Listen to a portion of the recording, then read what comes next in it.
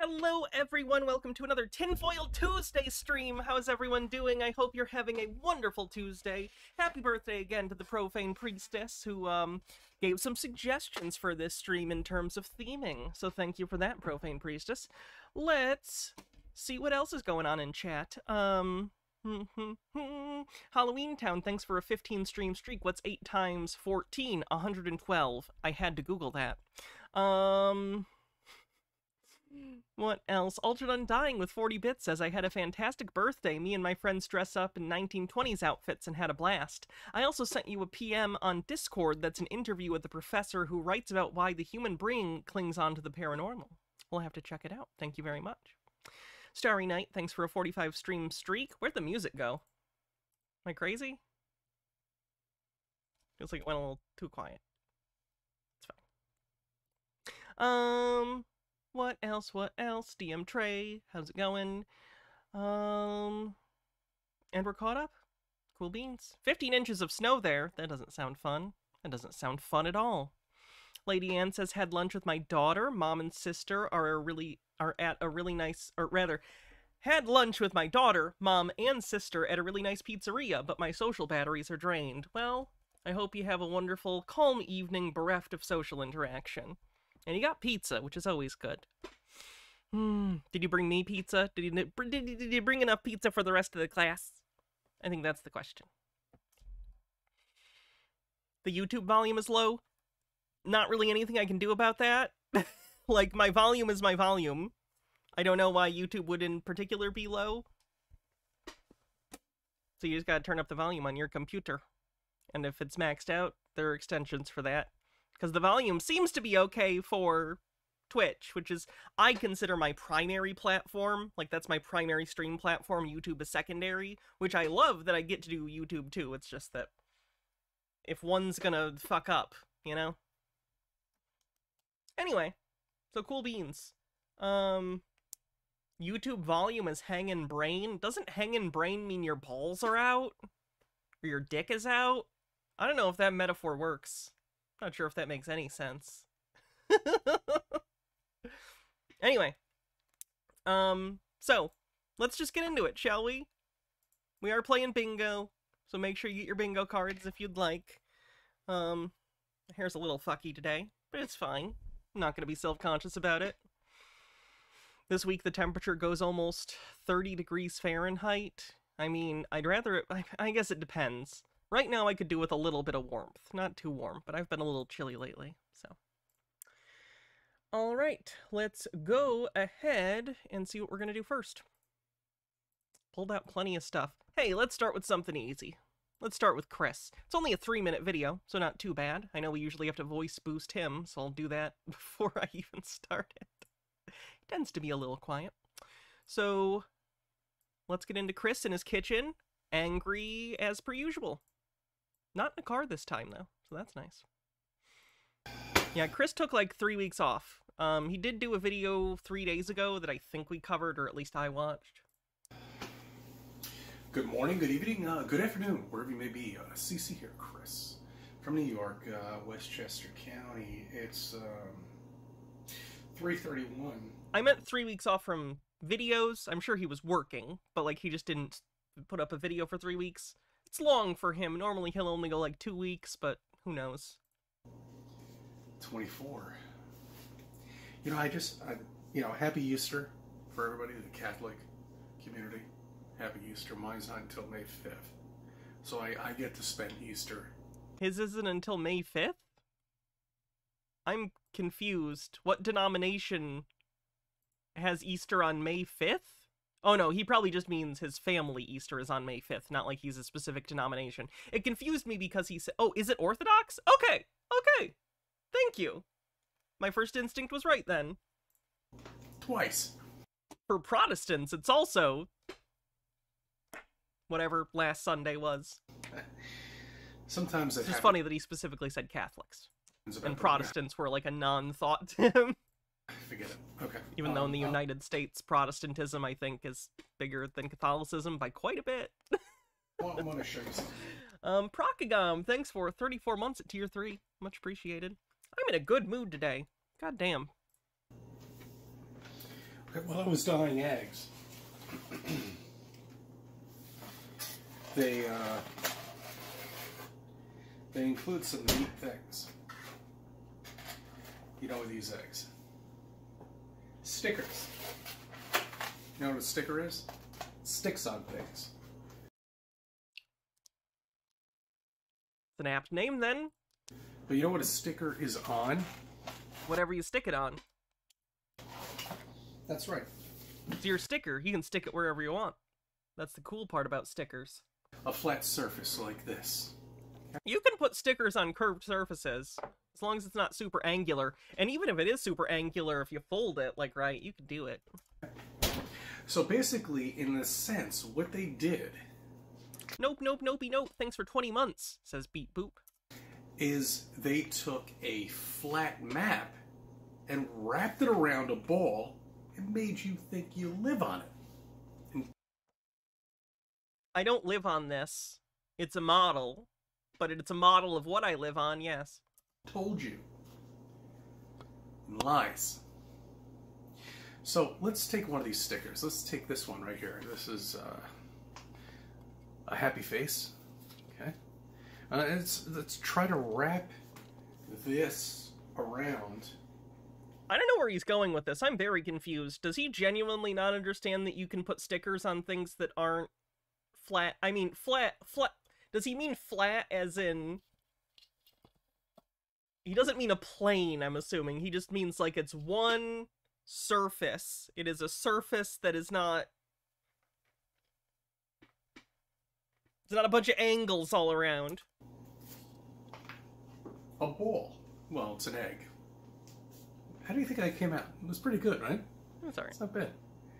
But you see, the conformity, when you wrap shit around a ball, always has crevices. Oh, you can't really get Oh, it. I see what you're saying. Yes, that does happen. That's why when you have maps that are different projections, they're different projections, because there's something that's got to give. When you're trying to take a 3-dimensional object and project it into 2D, it's always going to be kind of wrong because it's not the shape that it is. So something's got to give, and that's why when they make maps, they take that into account and create different models that will do different things. But if you want an accurate model of what the Earth actually looks like, it's this, more or less. I mean, there are certainly more accurate globes than this one from Five Below or wherever I got this, but, like, that's about there. It's right. Oh, damn it. You see, there you go. Okay, it's folding right there. It's creased. He does mean smooth. I believe he means smooth. It doesn't look right. Because it's not right. You can't fold a piece of paper around a ball at all. You don't know what you live on. You have no idea what you live on. He thinks the fact that maps are projections is evidence the Earth is flat. No. As evidenced by your reference the other day, you know Mork and Mindy, any opinion on the show it spun from? I haven't seen enough Happy Days to really say. In fact, the episode I'm most familiar with is probably the episode with Mork where he beats up Fonzie. It's fine. Again, I haven't seen it in decades, but, like, it's probably fine. Smooth like brain. Brain and brain. What is brain? Solid reference. You have no idea what the size of the continents are. You have no knowledge at all. All the Ball Earthers have no knowledge. I mean, they're looking at a picture of Brazil that's the size. It takes up the entire half. Yeah, Mork and Mindy's a spin-off of Happy Days. Of Earth. Mork originally showed up in an episode of Happy Days in the 50s, beat up Fonzie, and then at the end of the episode was like, Orson, I'm going to go to the 1970s. And then he did, and then Mork and Mindy happened. Doesn't make any sense. There are a lot of Happy Days spin-offs. Joni Loves Chachi, of course, Mork and Mindy, Laverne and Shirley. I'm sure there's more. Is it? You can't put something that's flat around on a ball. Okay? And, again, I don't know why he thinks this is a slam dunk. Stone Corbell, thank you for gifting a sub. It doesn't work. Fucks the whole map up. Anyway, I thank you for subbing and thank you for viewing my videos. Let me be a part of your life and happy Easter. Excuse me, Chris, you're supposed to say Hoppy Easter. You're a dad. You're supposed to do the dad jokes. Lame. Did I ever listen to Weezer with Buddy Holly? No? The only Weezer song I know is... Didn't they do a version of Africa with Weird Al? I've heard that version. He is the dad joke. Okay, so Flat Earth on the bingo card.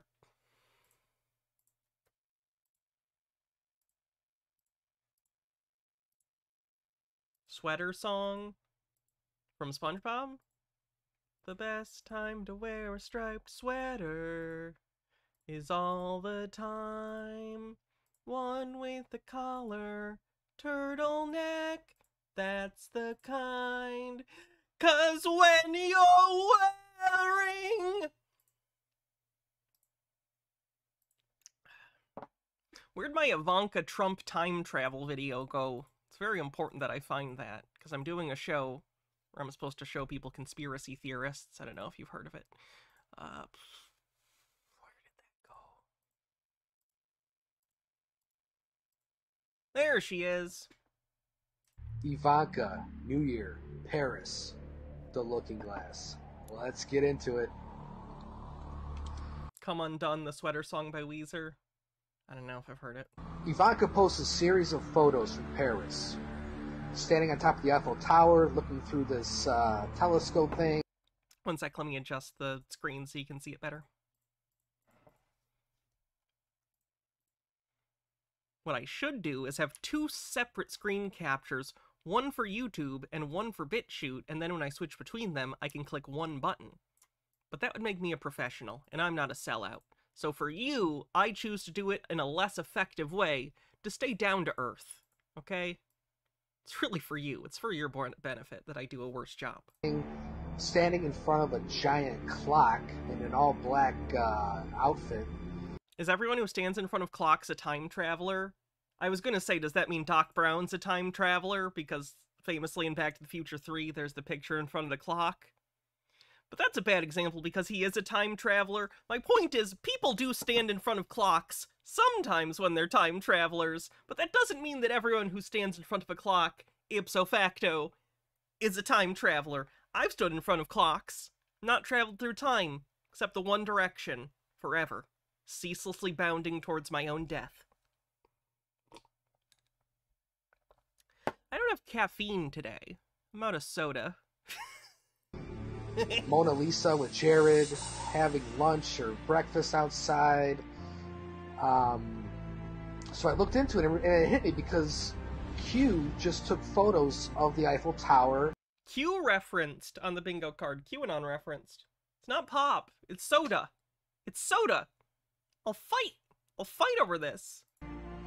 A couple weeks before that. So I'm thinking, all right, there's got to be something here. So then it hit me. The book, A Race Around the World. Let me read a little bit of this for you. In 1889, New York reporter Nellie Bly, inspired by Jules Verne's Around the World in 80 Days, began a circumnavigation she hoped to complete in less time. Her trip was... Fountain drink, that's fine. Well, we can all agree on, the soda and pop people can agree on one thing, and it's that the people who call every kind of soda Coke are the worst. Is that an agreement? What's important is we found an even smaller enemy to all collectively rally against. See?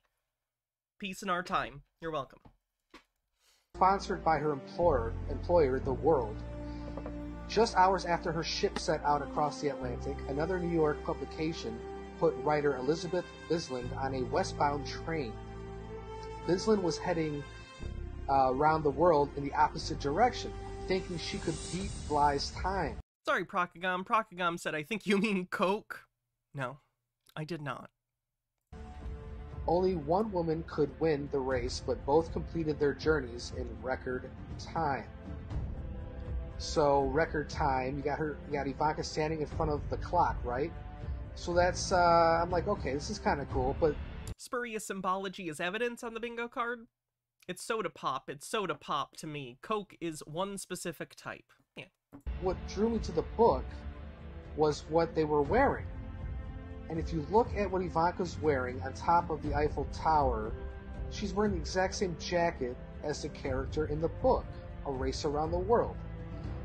And behind her on the cover of the book was what... I mean, that's not the same jacket. For one thing, Ivanka's is houndstooth. The one in the book looks to be checker patterned.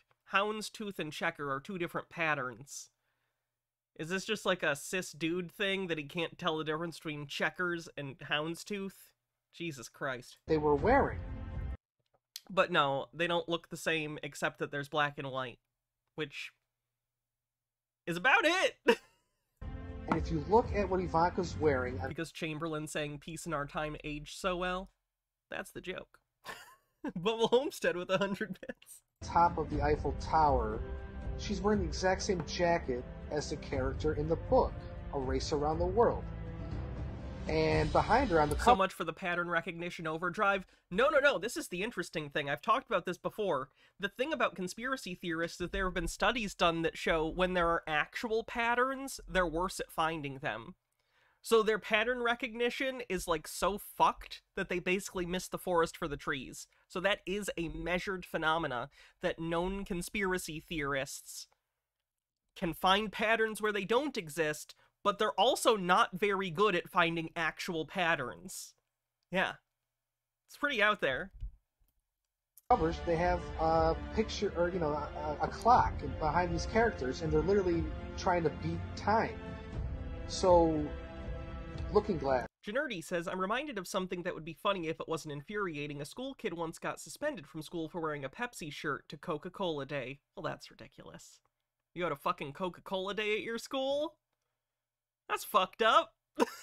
I'm not comfortable with that. Paul the Potato says soda pop or soda pop. I typo auto-corrected. It happens.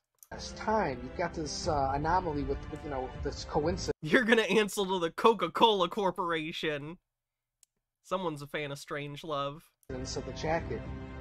But now you open up the book. Now let's flip to some pages in the book, and Yeah, see? The other... I wasn't as sure, because the other picture was more zoomed out. This is zoomed in. That is absolutely a checker pattern. what do we have here? The main character getting off at the train station, and just happened to be wearing the exact same outfit that Ivanka It's just a is black... wearing in front It's of just the black. clock tower. Okay, no. First of all, the main character in the book is wearing a full dress. That's a dress. What Ivanka is wearing is a long flowing coat that has, like a skirt. That's a long coat with a skirt. Those are two different things. If male conspiracy theorists could think before they say things about clothing, that would be great.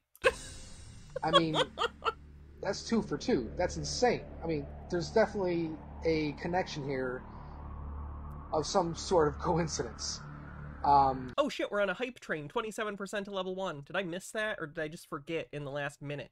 But wait, let's see what else we can do with this. Now back to the cover of the book. I mean, look at the sky in the background. It's almost, I mean, it's practically the same sky as in the... The sky looks like the sky. I guess he gets a point for that one. The sky is the sky. DM Trey, thanks for gifting 5 tier 1 subs and getting us over level 1. Toriador says, that's some good pattern recognition, brain. Paris photos from Ivanka's Instagram. Again, probably just Overthought, purely thanks for gifting 5 tier 1 subs. coincidental. Oh shit, I need to reset my thing for the month. Hold on. I'm so... You have I forgot to reset. Give me 1 sec. I know the number of subs that have been gifted, so I'll make sure it starts with the correct number. Give me 1 sec to restart the thing for the month. I'm a professional streamer. I remember to do all the things that it's my job to do for my well-being and bills. I know what I'm to do. I gotta hit this button, and I can't come up with a song and read at the same time, so let me...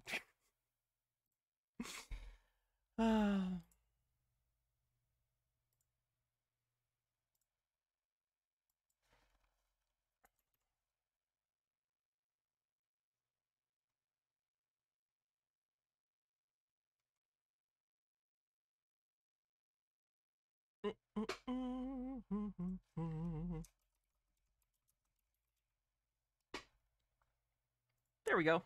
That should be fixed now. Sorry about that. Speedo Spank, thanks for 25 months, says, wowee, that's like almost 1,000 months. That is. I'm bad at math, though. Hats off. Ran the Fool. What do you want me to wear for the hats off? Fact about the planet. Oh shit, I didn't... I'm so dumb. I didn't start the thing with the subs you guys gifted. Why do I do this? Let me fix that real quick.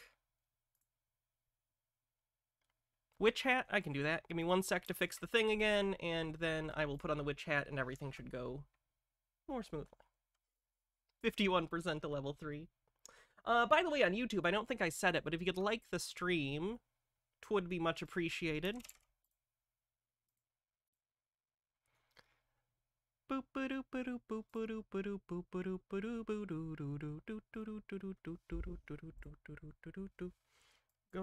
amount. Oh, maybe I can't start with a certain amount with this one. Shit.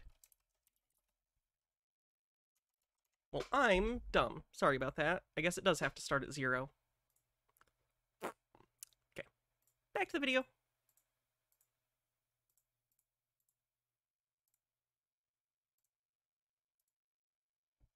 the glass. I mean, literally the looking glass, okay? Might find it useful to start a start of the month checklist for stream. I don't disagree. Okay, the yellow background, and she just happens to write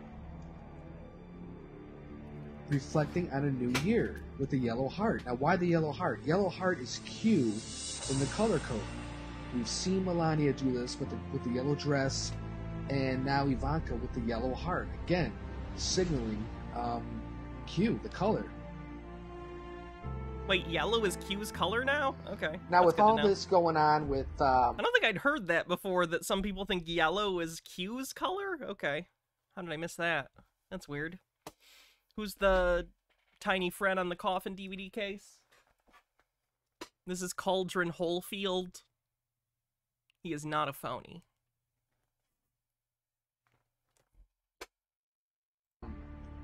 With the Instagram photos and the Looking Glass ideas and all kinds of stuff like that.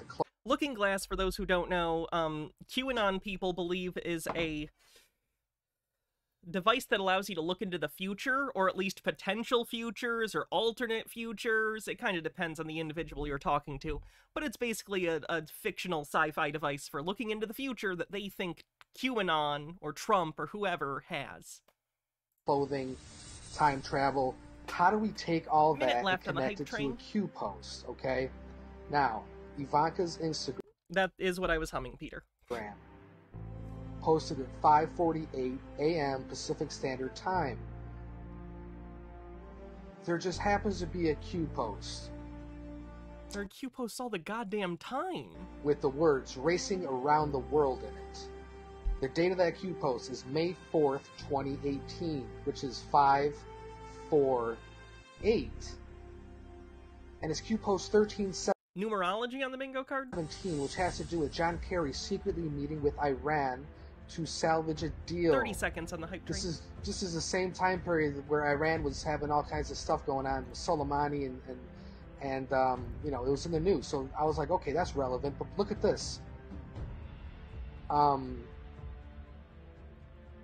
Riri drops today. JK and Iran. Important context for future news. Why is Hussein JK traveling worldwide,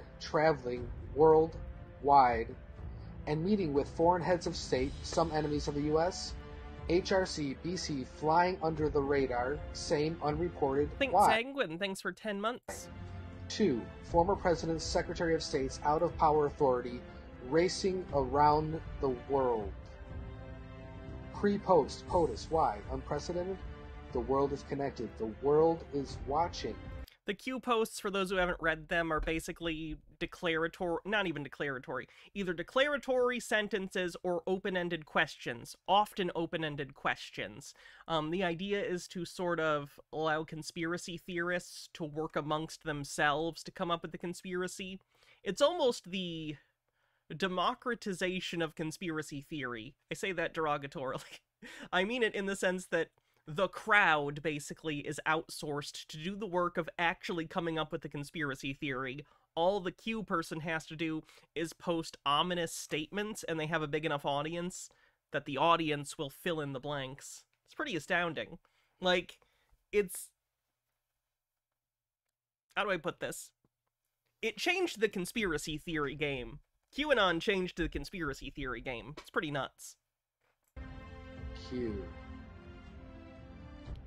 And you have to remember that John Kerry met with those Iranians in Paris, nonetheless, okay, Karazi, and which undermined the Logan Act back in May 13th, 2018, which is, what, 8 days after this Q post? Let's jump back inside the book. There's a photo of a train in the lower corner, okay? This train looks familiar.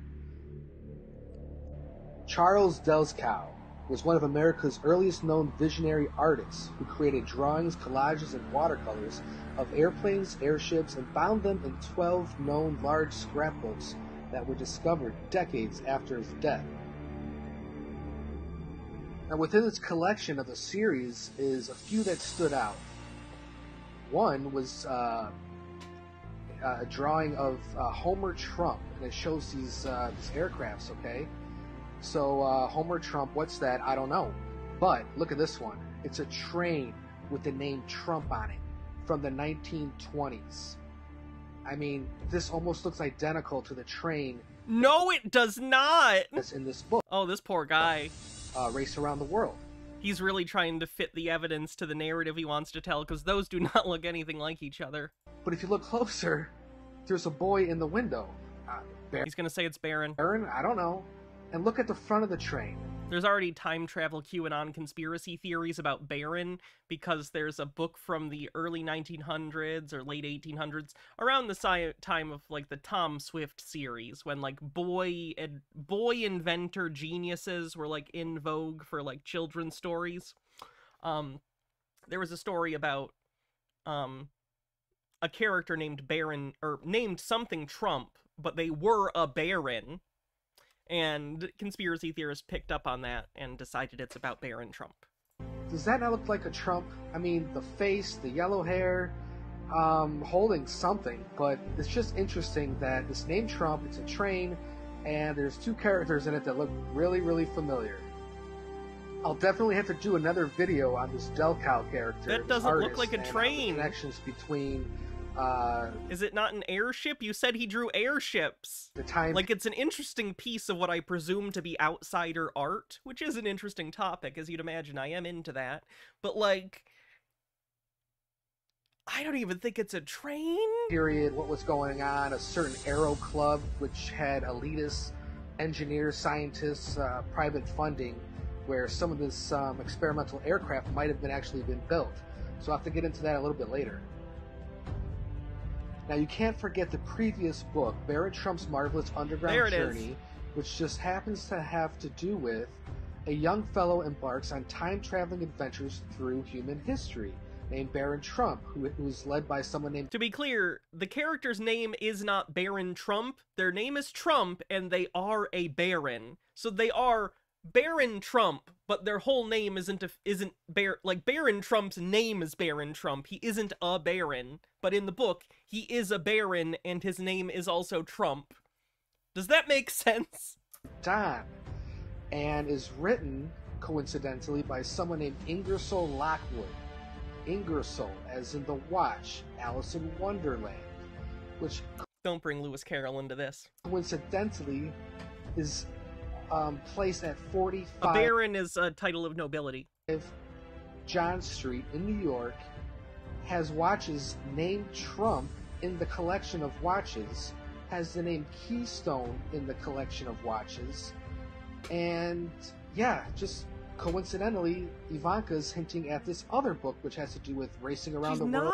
She's not. It's so sad and interesting to me how firm people get on their beliefs about stuff like this. It's not just that he's like, this is weird, which would be weird enough to think that this was weird. It's not. He's fitting things to match what his belief already is.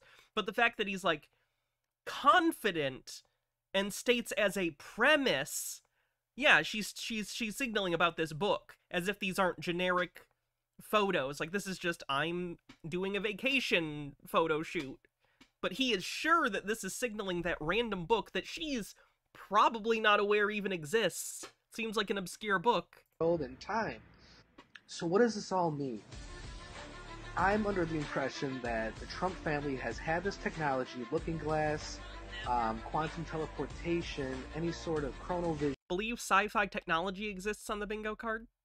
Ginerdi says, second pointless fact, there's a guy in the UK who changed his name to King Arthur because of the legend, but if he was ever to somehow take the throne, his name would be King Arthur. I love rich people who don't think before they act. Since, you know, John Trump's, the uncle got the Tesla papers, and they've been using this to save America, save the world, and they are obsessed with Nikolai Tesla. That maybe Trump's children are using this technology, and we're starting to see this mix in with today's timeline through these hints in the books in the past, and like I said, none of this would have been possible without Q saying Project Looking Glass, going forward in order to look back. Time travel is fun, or so there's a lot of things coming up, and I think we got to keep our eyes open to this. And I know a lot of people don't want to believe it; it's hard to believe, and you're crazy. But I mean, imagine the technology through DARPA, through secret programs of history. The technology that's been suppressed is starting to come to light, and I think that's what Space Force is going to do. And Donald Trump's second feels like that'd be more Time Force term. Is we're going to start... Or at least Space-Time Force. Seeing, hopefully... Kind of a mouthful, though. Some of this... Probably just go with Time Force. Technology, Time... emerge. Time Force. Time Force. Nope. Not Power Rangers time, stream time. ADHD brain. We're focusing.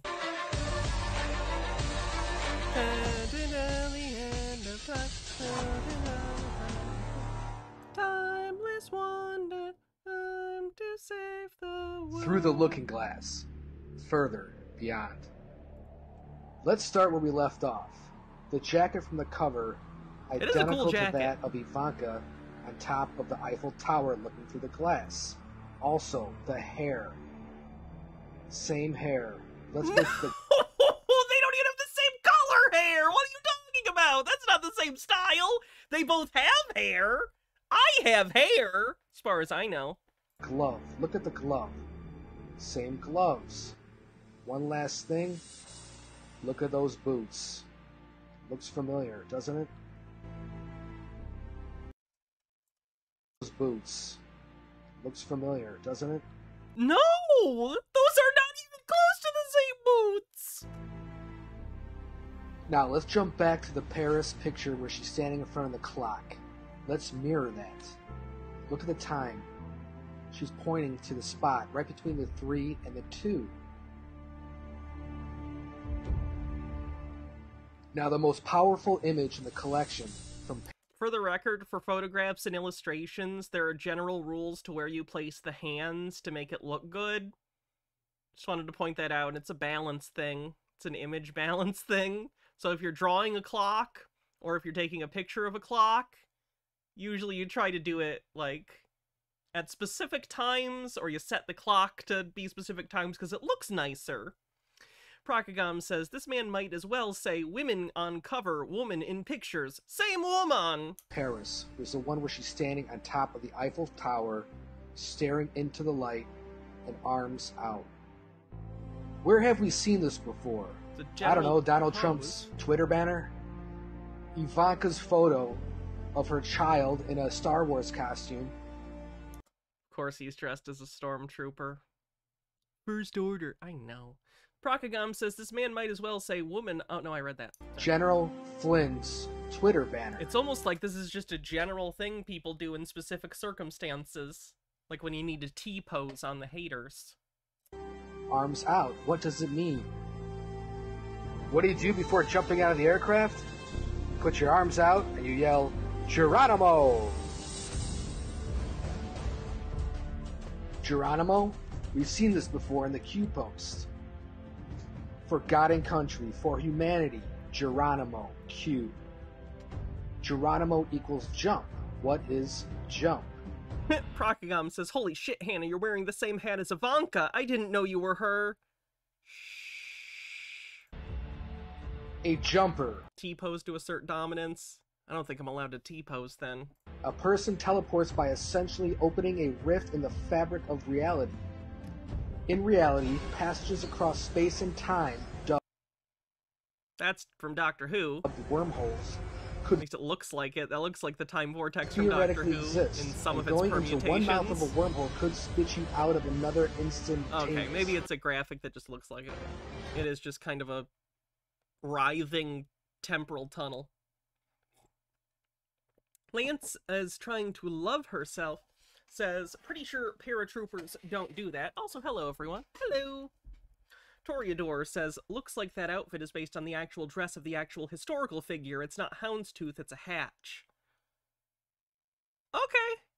Well, there you go. I guess I didn't realize it was based on a real person. He probably said that, but I might not have believed him because he's a conspiracy theorist.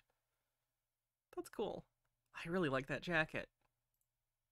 Someone go back in time and steal me that lady's jacket, please. I'd appreciate it. And also, give me your time machine. I need it. Why does Q refer to many Hollywood movies throughout their posts? Because unfortunately, a lot of people's perception of the worlds are shaped by films, and that's not a bad thing. Art is expanding. It can give you different perspectives, but if your only perspective on life is through media, it can be warped and easily used against you because you don't have a reality to check it against. So it's easy to explain things through the metaphor of films. That's why. It's one of the reasons they say, we're all watching a movie. We're all watching a movie on the bingo card. Messy Jaden says, all video games are part of the Trump conspiracy. The making of video games will bring about past future Baron Trump. What does it mean? It means those at the top of the pyramid, Hollywood and the cabal, use movies to condition society for future events. QPost 749. Coincidence the Matrix movie grew people as a crop, used for energy and controlled their mind? Sound familiar? Wonder where they derived that idea from. Now comes the conspiracy. The original script actually said that they were being used as processors, but the studio thought that was too complicated, so they made them batteries. But that's banal studio interference shit, so it probably wouldn't fit into your grand conspiracy. Label. Deeper we go, the more unrealistic it all becomes. The end won't be for everyone. That Predictive programming, yes. choice to know will be yours. Q. Hollywood has been creating time travel movies since the beginning. That's actually not true. The first time travel movie, to my knowledge, not counting things like projects about Rip Van Winkle. Nope. That's the 2000s version. Where did I put it? I have it around here somewhere. There it is. So the first actual time travel movie or story in general that we know about is H.G. Wells's, was it 1910 or 1890? It's around there. Somewhere in that time period, he wrote The Time Machine. And then in 1960, I want to say this was, Hannah mentions Blu-rays on the bingo card, because, well, here it is. In 1960, it was adapted for the first time into a film, The Time Machine, which is a pretty good old movie if you're into movies from the 60s. It was then remade in the early 2000s, which you may have also seen. But there have been many time travel movies throughout the years. I own many of them. Pretty much this whole top shelf is my time travel collection. 1895? Thank you. I know, I did the Orson Welles thing the other day. It's not nefarious. I have a whole book about this. It's called The History of Time Travel, and it's actually really interesting. It's about when and how the fictional trope of time travel came into being. And like I said, it's a lot more recent than you would assume. It's like 1895. H.G. Wells came up with it, as far as we know. Vague concepts of it have existed elsewhere, but the concept of someone making a machine that lets you voluntarily go back and forth in time, that's new. Rip Van Winkle is a honorable mention, but it doesn't have the same dynamic of the place they go to being very different. Rip Van Winkle's family and friends are dead when he wakes up, but the world is mostly the same. H.G. Wells, I don't know, it's hard to explain. I'd have to read you the whole book to basically explain, but it is considered the origin of the time travel trope. Kind of like, let's look at my slasher movies. There are movies that predate Halloween that can be argued to be the originators of slashers, right? Psycho, Alice Sweet Alice, certainly Texas Chainsaw Massacre. But still, even though, what else? Peeping Tom, Black Christmas. Trying to get as many as I can in there. However, the first, for sure, slasher movie is Halloween, the thing that popularized it. So it's similar with the Time Machine. There are things that you could argue, like, doesn't this have this element or that element prior to the Time Machine? But H.G. Wells' The Time Machine is for sure the first one that has our modern conception of a time machine. It's not a conspiracy. Humans just like interesting novel ideas, and eventually we came up with the idea of traveling through time in some sort of machine. It's fun. It's cool. It relates to how people feel about the world. It's a metaphor for people having nostalgia for the past or curiosity about the future. People who have regrets wanting to go back. People who want to escape their current predicament. I don't know. There's all sorts of storytelling things you can do with a time machine, is what I'm trying to say. It's not evil. I don't know. I'm a huge fan of time travel. It's like my favorite science fiction trope, and I'm a big fan of science fiction. It's my favorite genre. So it annoys me that he's acting like it's nefarious. I love time travel movies. How dare you?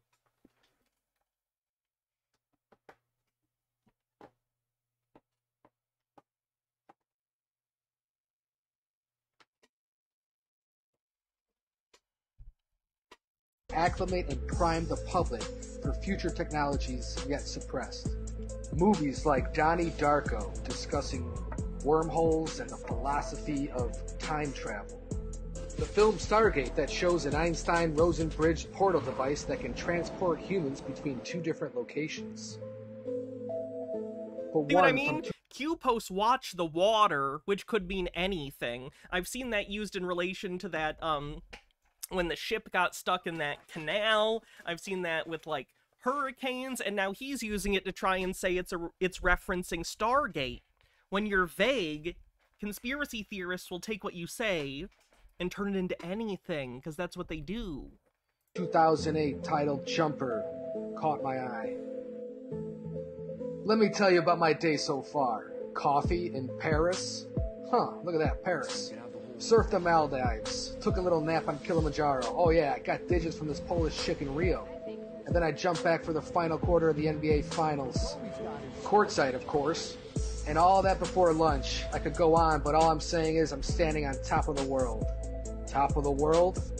Take a look at the artwork from the poster. Look familiar? Jumper. Paris. Eiffel Tower. This is the most anyone's talked about Jumper since it came out, probably. I actually didn't hate the movie Jumper. It's fine.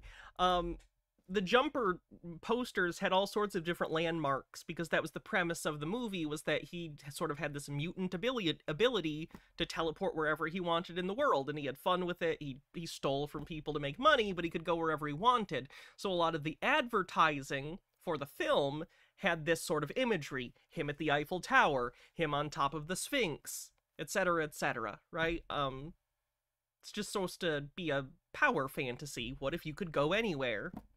I think the scale is off on how big he is on that Eiffel Tower, though. That looks really off.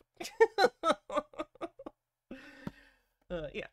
Jumper's the perfect, it's on TV on FX in the middle of the day movie, and you're like, oh, fuck it, I'll watch this.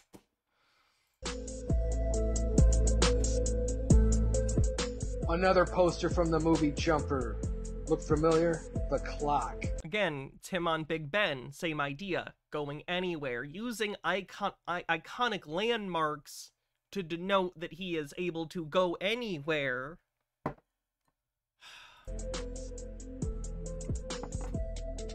How many coincidences before it becomes mathematically impossible? If you go out of your way to try and say any random two events are related and make it a coincidence, then it's incredibly likely. Doesn't understand what coincidences are on the bingo card. He's manufacturing coincidences. He's convinced himself that these things are in any way related to each other when they're not. Not uncommon for conspiracy theorists. Now let's jump back to General Flynn's Twitter account with the jumper on the banner. Wouldn't it be amazing if General Flynn could give us some sort of communication regarding jumping and time travel? September 8th, 2018, General... Is fiction about time dilation considered time travel fiction? It depends. It depends. I have Interstellar on my time travel shelf. So apparently I made that call in the past. I think it just depends. But like Groundhog's Day I wouldn't consider a time travel movie. That's a time loop movie, which I think is a different thing. They're related. I don't know. General Flynn likes a tweet that's titled, "Is this proof Donald Trump is a time traveler?" Boom. Did he just say boom to a random title on a YouTube video? Boom! Someone else posted a YouTube video with a title I agree with. It must be true. Was Interstellar good? I like Interstellar. It's a Christopher Nolan movie, so it depends on how much you like Nolan, I guess. It's full of Nolanisms, but I enjoyed it for what it was. Do you believe in coincidences? Relevant to future upcoming events. How many coincidences before mathematically impossible? It was over before it began. Q. It seems to be that if you wanted time travel, the place to be is the Eiffel Tower in Paris. What? From Disney's Tomorrowland. Using a teleportation device, the trio travel to the top of the Eiffel Tower. Frank explains that Gustave Eiffel, Jules Verne, Nikola Tesla, and Thomas Edison co-founded Plus Ultra, a secret society of futurists. Oh, boo. That's Tomorrowland. That was a disappointing movie. I love retrofuturism. That movie sucked.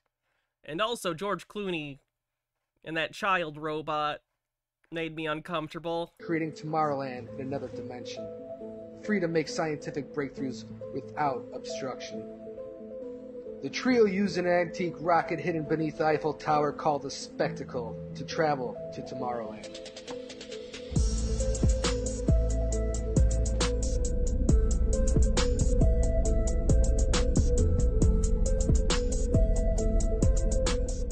Now let's jump back to January 18, 2017. Donald J. Trump tweets, "Writing my inaugural address at the Winter White House, Mar-a-Lago, 3 weeks ago. Looking forward to Friday." Check the notepad. It's curled up, it's hidden, you can't see it. Look in the background. What do you see? Plus, Ultra. This is an AI photo, isn't it? No? It's interesting that the boss would mention 3 weeks ago and then looking forward to Friday. It's just weird text then. Sounds like time shift talk to me. What? Q Post 3585, November 11th, 2019. Project Looking Glass, going forward in order to look back. Q. Okay, I guess it's a real photo. Jumping 1 year later from the day at Mar-a-Lago. Q Post 543, January 18th, 2018. The Great Awakening. Q. Okay, I gotta be done with this guy. He's just going on and on. Holy crap. Lance is trying to love herself, says he can't see the pad because he's claiming to write the speech, but it's blank. Oh, for sure. It's blatant. Let's take a look at the bingo card. Oh boy.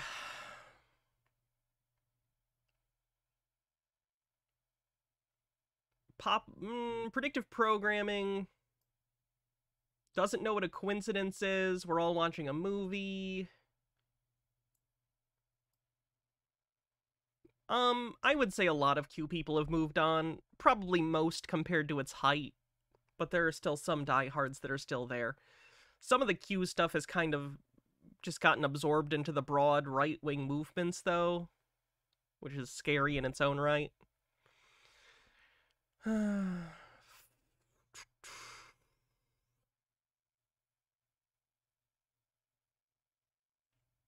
Matrix. Hannah mentions Blu-rays.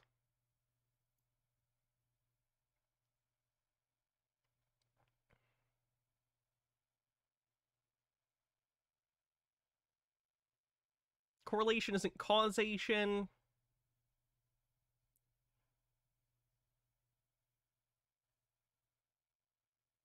Incorrectly believes evidence is self-evident.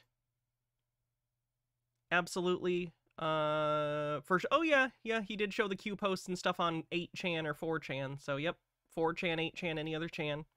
Hey, Tea with Goblins, how's it going?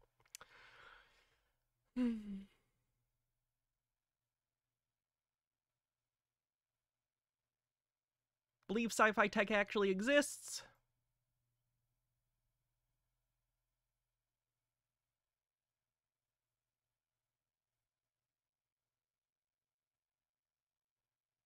Spurious symbology is evidence, flat earth, QAnon referenced, and I think that's it. Anything else? Yes, correlation isn't causation. We have Blu-ray, yep. Sorry, I gotta adjust that a little bit. Doo-doo-ba-ba-da-ba. Okay, think we're caught up. Cool beans. Let's move on to the next thing, shall we?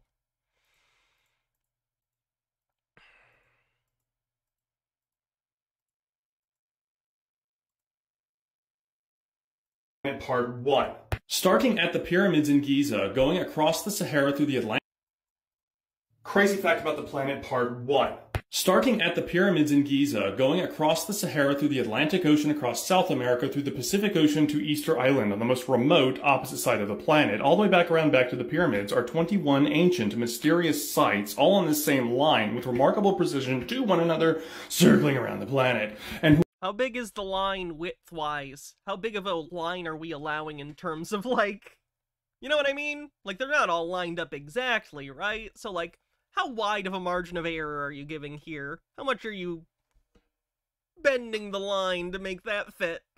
whoever was building the massive megalithic stonework, like what we find in Egypt, South America, even on Easter Island, had the capability to quarry, move, and lift unbelievable large masses of rock above your head, and cut and shape the Racist disbelief of historical achievements on the bingo card. I'm gonna call that.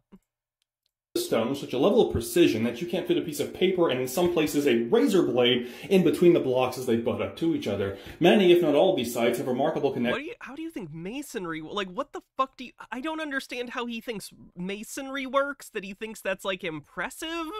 Like, yes, they built a structure to be flush, correct? That's how you build structures that last a long time, is they're bottom heavy and they're flush. Chiba Hawk says, that's called skilled masons doing their magic. And astronomical alignments with the stars in the sky, along with the sun and moon, along with sharing identical architecture, stone cutting and locking. They do not have identical architecture. That's just fucking wrong. Poor understanding of architecture or misunderstanding of architecture on the bingo card. But they're pyramids! Aren't all pyramids the same pyramid? Isn't Stonehenge the same as Chichen Itza? Techniques, making many of the walls and structures earthquake-proof, which is why they have lasted as long as they have. Now stick around for part 2. Crazy fact about the planet part 2. So I calculated these measurements from Google Earth, so they're not going to be perfect, but you'll get the idea. First thing to point out is that the golden ratio is 1.618. The distance from Giza to Rapa Nui or Easter Island is 16,180 kilometers.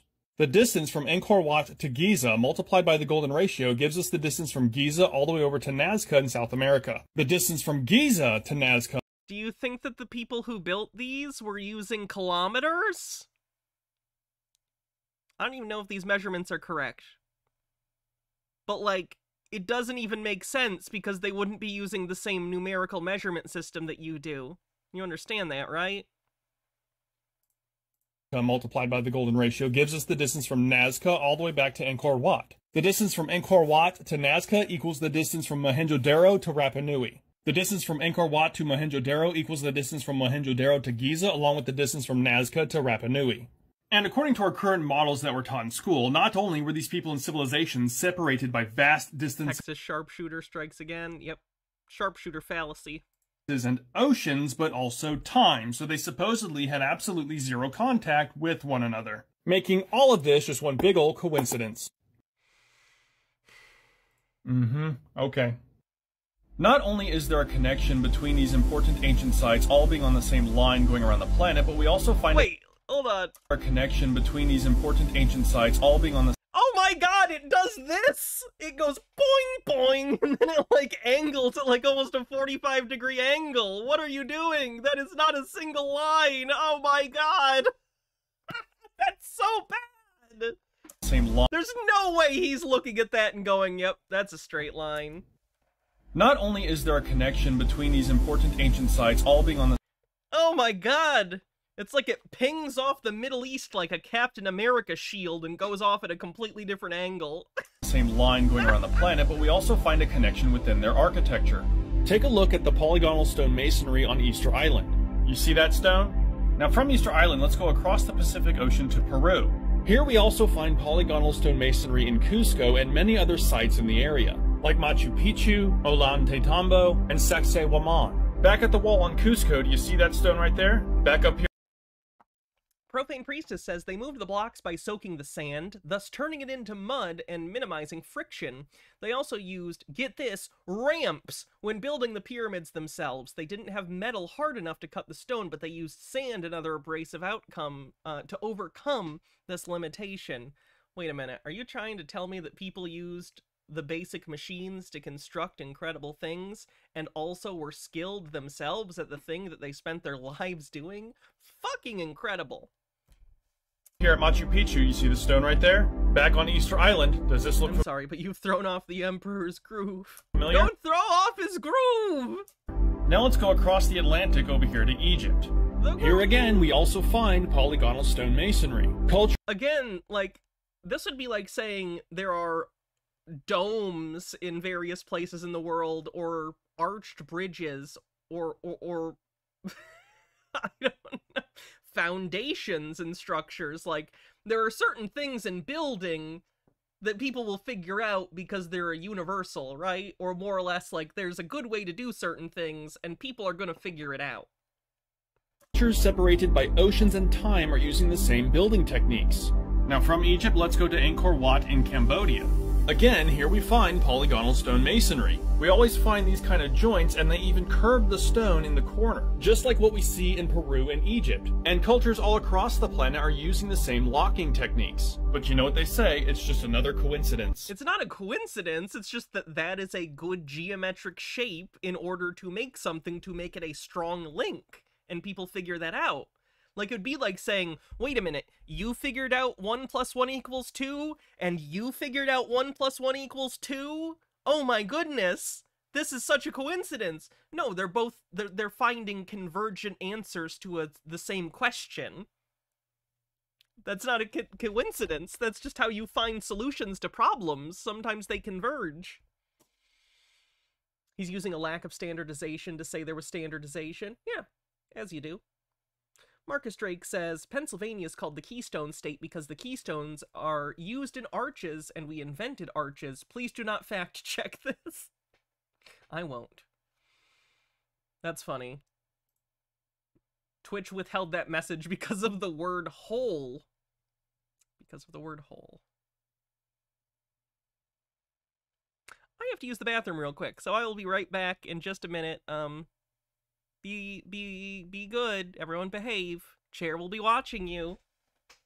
Chair tells me everything that you do while I'm gone, for the record. I'm very ashamed of all of you. And a little impressed. Be right back.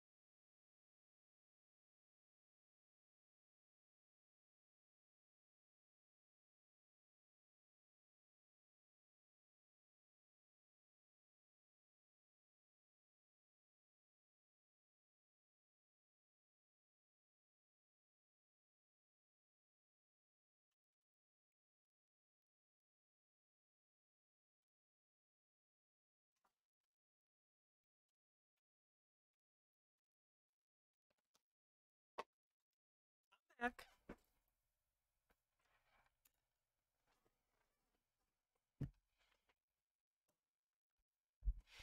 Hmm.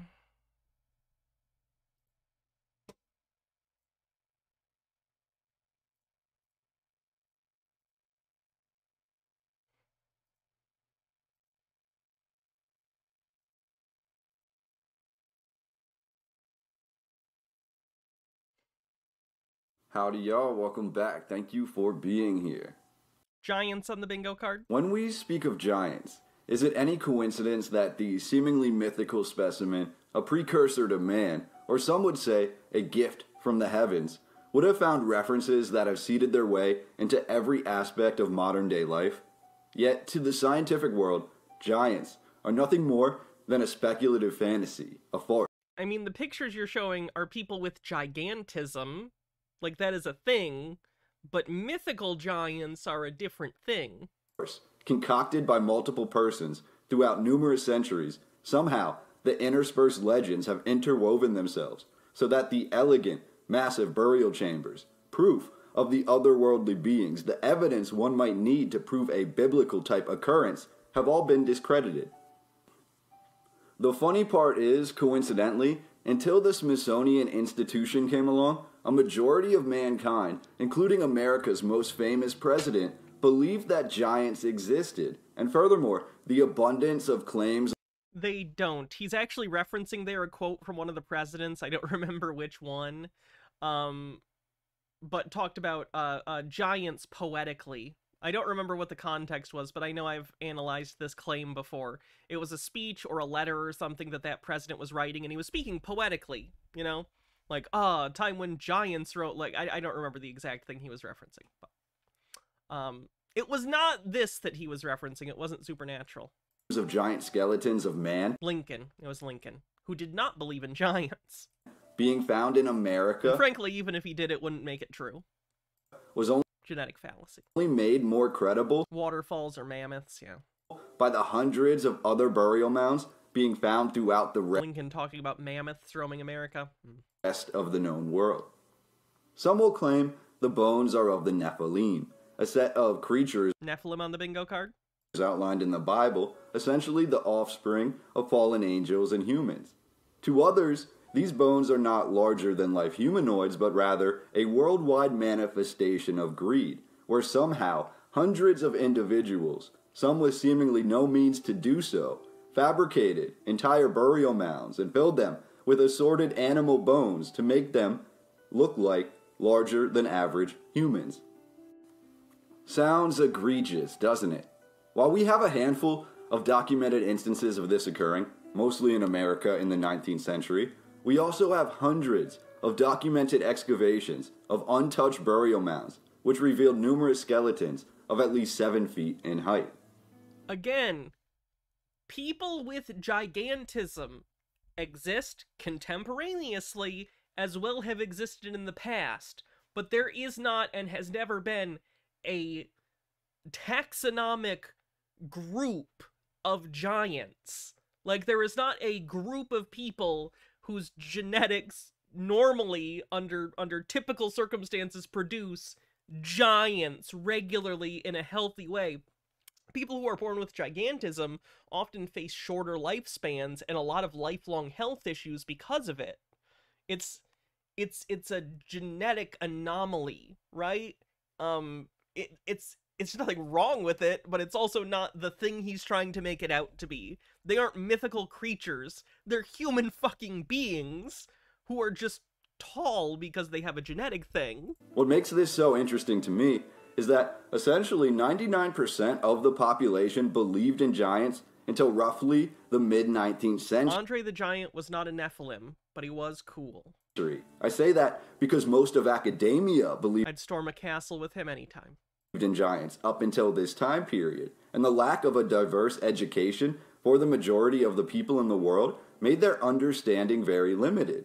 Between the 3 Abrahamic religions, which all make mention of giants, down to the numerous burial mounds being excavated at that time, not just in America but worldwide, to the stories throughout the old world, myths and legends of giants, but also architectural history, which was tied to giants, castles said to be built by giants, castles built upon giants to keep mytho-historical accounts, what are those? Profane Priestess says, on the subject of masonry constructed primarily from well-fitted together stones, this is termed Cyclopean masonry. It gets its name from the fact that it was popular amongst the predecessors of the Greek polius.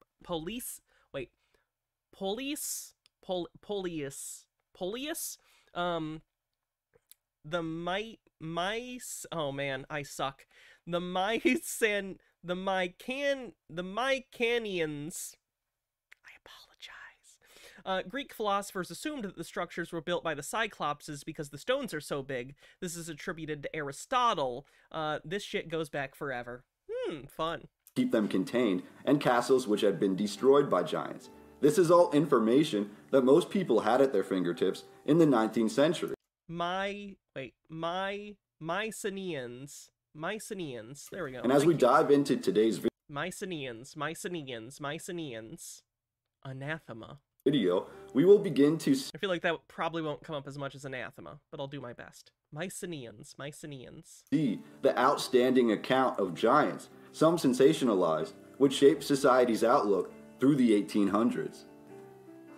We will try to decode the currently accepted narrative regarding giants while also entertaining alternate theories about their existence, as well as examining news articles from the 17th, 18th, 19th, and early 20th centuries. We will also dive into a few outlandish claims, and we will have a very thorough look through some of these bones that were said to have been uncovered. This is a deep dive video today, one which should satiate the appetite of you who have been asking for a longer video. So let's get right into it. Essentially, the current scientific community tells us that Europeans arrived to America and embraced the myths of a pre-Columbian settlement from the Old World, which reframed colonization as the continuation of a primordial past.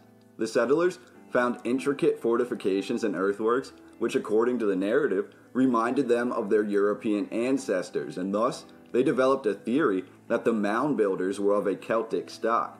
This appears to be a vast underselling of what was actually occurring. For example, the Susquehannock, which is now a word my devices do not recognize, were a vast group of indigenous people who resided along the length of the Susquehanna River from New York through Pennsylvania into Maryland and exiting at the Chesapeake Bay. The Susquehannock were said to have ruled this entire landscape with little resistance from outside groups. The Susquehannock first formed after the Little Ice Age in New York, and as conditions improved, they headed south along the river, which now bears their name, towards the Chesapeake Bay. According to their narrative, the Susquehannock established a ferry in Lancaster crossing the Susquehanna River, which is over 1 mile wide, and created a massive fortified and palisaded town in what is today Lancaster by the year 1550. By the year 1605, the Susquehannock, who hunted and fished along the river, but utilized Lancaster as their home base, according to this narrative. Kitties on YouTube, I think you're giving them I don't think that's the reason, at least for most of them. I don't think it's there were smaller people, therefore there must have been bigger people thing. Nah, I think it's mostly a mythology thing because giants exist in mythology, and a lot of them believe that mythology and fiction in general is just a thinly veiled reality. Like, they think everything in fiction is real in some way, and I guess thematically it is, but they mean literally, materially. Hydrate. Can do. Outgrew the town. This, however, may have been caused by first contact with European settlers. In 1608, the notorious John Smith met with what he described as 60 giant warriors, all standing at least 2 meters tall, including the women. Some of the men were described at being well over 2 meters or 6 feet 6 inches tall. And if you can't trust first-hand verbal accounts that are centuries old from an asshole, what can you trust? These were the Susquehannock. They were described as living in fortified palisaded quarters. An early 20th century excavation in Lancaster revealed their original city contained at least 25 unique structures of significant size. John Smith also described the Susquehannock warriors as having exquisite armor, exotic pelts, unique hatchets and knives, and most of all, brass weaponry, which they had apparently obtained from the French. What a coincidence. We have what are described as giant indigenous people already containing European weaponry when first documented by Europeans, who already built— They just said they got them from the French!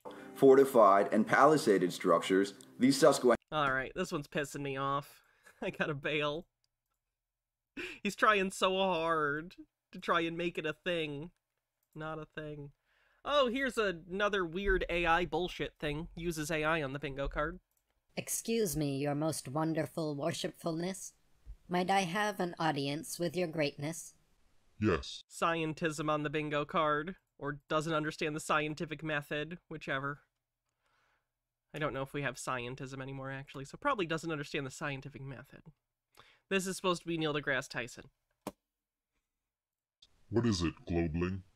It's these pesky flat earthers, my Globling. I kind of like that one. lord. They trouble me, saying things that strangely resonate with common sense and spark my critical thinking. Nonsense. Like what? Okay, scientism on the bingo card, then. I'm sure it's nothing, and easily explainable, your most highness. But for example, why is it, when searching for real photographs of Earth from space, every single result looks more like a CGI photoshopped image than a genuine photograph? The pictures that you're picking here are NASA photos that do get touched up, but they're actual photos. A lot of them are composite images, but you can find images of Earth that are not composited if you would like. Fool! That is because they are not photographs. What you are seeing is actually complex data sets taken from our geostationary satellites, translated into ribbons of imagery, then compiled into composite images. So you mean they're photoshopped? No, again, let me put it this way.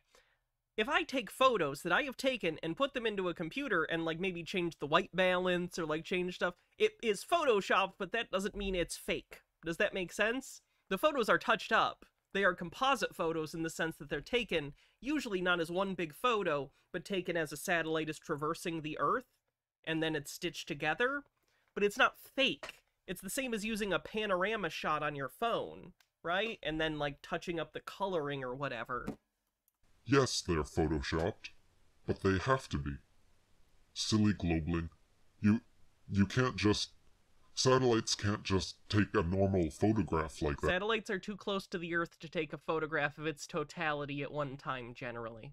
We do have photographs of the entire Earth, though, from moon missions, from, Voyager. Like, we do have these. You're specifically targeting ones that you think are suspicious because they're composite. You gotta do the ribbons of imagery composite thing. Is that why so many official NASA images of the globe have been exposed having exact duplicate clouds copied and pasted into the picture?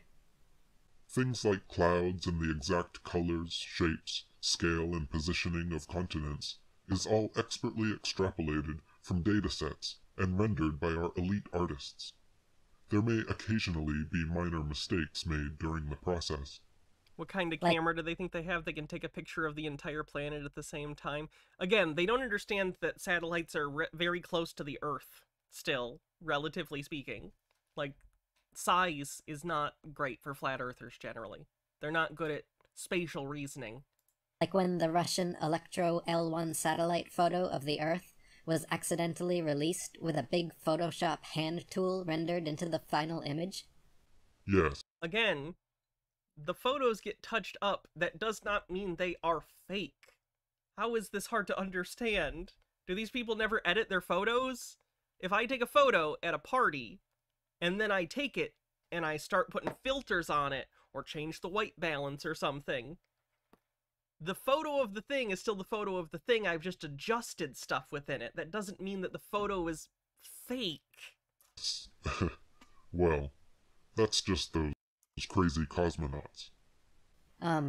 Actually, your lordship, if you compare side-by-side images of the Earth taken from outer space by various space agencies, they do look strikingly different from one another. Doesn't understand how cameras work. This is a, lens length thing.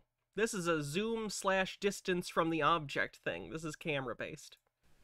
If you take, and this has been demonstrated, even a globe like this, if you take a picture right up with a camera right here with no zoom, it's going to look different than if you put back here and then zoomed in. Like, you get different perspectives. It looks different. Of course, Minion. They're taken from different distances No, this by isn't spirit different science. cameras at This is Eric Dubé. different times, so the scale and positioning will never be uniform. It does seem, though, Your Majesty, that the proportion of landmass visible in many globe images is irreconcilably skewed, Again, it's a camera thing. often showing single continents taking up 50% of the picture. That is all merely an optical illusion, you imbecile. The images are captured at different distances and scaled up or down, giving the impression of continents appearing to change size. What about the Apollo mission Earthrises, most honorable one? Why, in each image, does the Earth globe appear so radically different in size, Does it? shape, and color?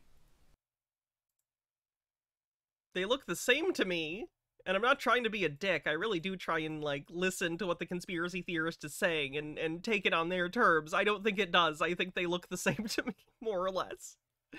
But even with, like, the color difference is going to be lighting and camera. Size. Different places on the fucking moon. They didn't land in the same place every time. Messy Jaden says, I like how they can't imagine any other way to answer questions outside of a religious context. They all have to talk like cults, not just make fun of globoids, but from their own answers to their own questions. Yeah. They're not that different. I mean, what do you expect? Just out of curiosity, why do you suppose NASA has never turned Hubble, Webb, or one of their many space telescopes around and zoomed in to show us upside-down plains, oceans, buildings? They're not built to do that. It's a telescope. It's not an optical camera in the way that you are describing. And people living down under in Australia. I'm sure people would love to see such a demonstration, and it would Why? easily shut the flat earthers up forever. People don't care enough about flat earthers to take the time to do that for you. Turning a telescope around to look at ourselves? Preposterous. What a waste of important machinery to see what we already know. We need to forever be focusing This is Eric Dubé. He's putting filters on his voices to play these obnoxious straw men characters. on things millions and billions and trillions of miles away. And besides, Elon Musk already sent a car into space, and then gaslighted everyone by saying, quote, "You know it's real because it looks so fake. We'd have way better CGI if it was fake." Well, yeah, that makes sense, in a doesn't make any sense kind of way. And I'm sure the guy who wants to implant microchips into our brains is one to talk, right?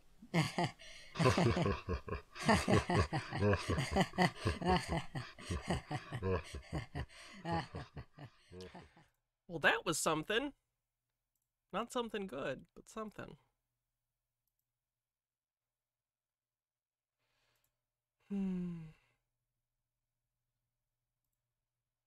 Speaking of cameras, Good evening, everybody. God bless you all in Jesus' most glorious name. It is Friday, the 22nd of March, 2024. I hope you're having a wonderful day or night, wherever you may be under our Heavenly Father's firmament. I'm here at Cape Solander. It's on the Cornell Peninsula in Sydney, Australia. Behind me, you can see one of many container ships that go in and out of Port Botany. And that one is leaving. It's going somewhere. It's on the Tasman Sea. It could be going to New Zealand. It could be going to Babylon. Anyway, I saw a video the other day on our brother Victor's channel, Wake Up channel. And in the video, a man was showing a news story about Nikon discontinuing the P1000. this is very funny. So flat earthers love the Nikon P1000. I think they've also used the P900. I don't know if that's still around. But they like it because they use it at, like, lakes, big lakes, or, like, the ocean to try and disprove that the Earth is round, or they zoom in on the sky with it and think they see stuff. It's like a prosumer camera. You know, it's like a DSLR camera with a pretty decent zoom. They like it. So Nikon is discontinuing the P1000, and conspiracy theorist flat earthers have been like, they gotta discontinue the camera because we know too much. Chat, why do you think Nikon is discontinuing this camera? The reason any company would discontinue a relatively popular product. Because there's a new version coming out. It's not a conspiracy. A new model's coming out that's replacing this one. That's it. But of course it's a conspiracy. And, yeah. Things are happening in the heavens. They don't... Yeah, the P1000's been around for a while. So it's like, it's not even like it came out last year and suddenly they're... No, it's been around. Want us to see what is going on. And, too much truth has been seen and shared by using those cameras. But hey, praise Jesus, I still have mine. Yeah, the new one probably does have better. So. Praise God. So, I'm going to put it up on the tripod here, behind me, and going to zoom around and see what's going on. See you in the next video. Praise the Lord Jesus. If you don't know him, get to know him. Confess all your sins to him, not some dude in a box. Right? All new cameras will just show you a picture of a globe. Yep, no matter what you take a picture of, too. You try and take a picture at a wedding, and it's just going to be a picture of Earth. Just so you don't forget where you live. Confess it all to Jesus. Ask him to It's like a shitty version of that Twilight Zone camera. forgive you. He's faithful and true. He's just. He will forgive you because you're precious to him. He loves you more than you'll ever know, my friends. And, yeah, be born again. Get baptized. Repent. Get baptized in the name of Jesus for the remission of sins. And you will receive the gift of the Holy Ghost. Hallelujah. Spooky. And, just a quick warning. For any friends, neighbours, family members, church members that are... the arm on the nose, you know what I'm talking about. We know something is going to happen. X marks the spot. April 8 eclipse. Nineveh, Babylon. Wow. So, yeah, stay away from them. Stone Corbell says, this reminds me of Warhammer 40k, where in the far future, humanity has forgotten how much their own tech works, or how much of their own tech works, and worship it like holy relics. Very, Horizon. Can just stay away from them because, they are going to change. I don't know exactly what date, but very soon. They're going to be switched on by the 5 zap zap, you know what I'm talking about.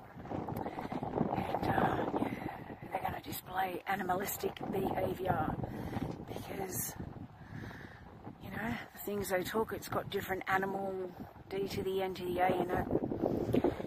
They're beasts now, chimeras, they're not in Abba Father's image.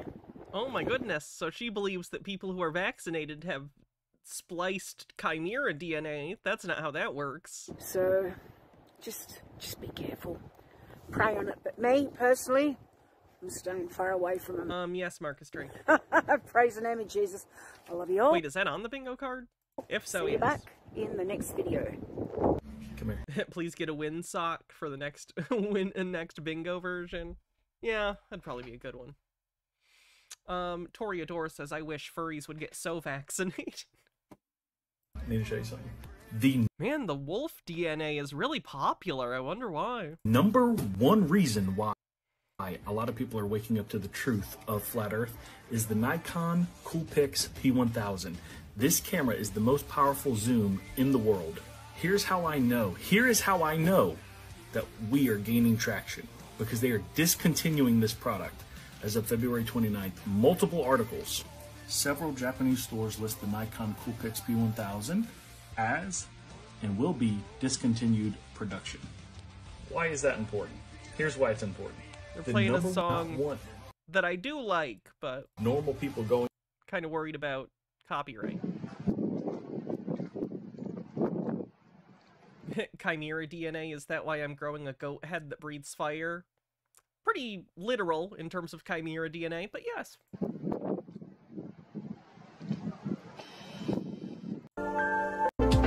Sheesh.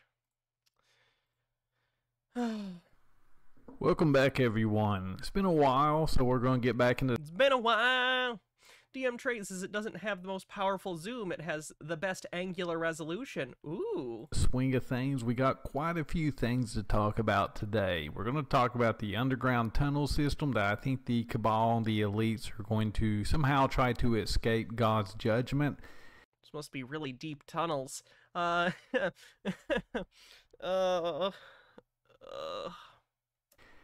the elites are going to somehow try to escape tunnel system. That quite a few things to talk about today. We're going to talk about the underground tunnel system that I think the Cabal and the Cabal on the bingo card. I knew there was a bingo spot there. Elites are going to somehow try to escape God's judgment. And we're going to Run Tripfall says Edward. Sorry, I had to. I'm not getting it. Stone Corbell says tunnels deep enough to avoid omnipotence. talk a little bit about alien It's a good tunnel.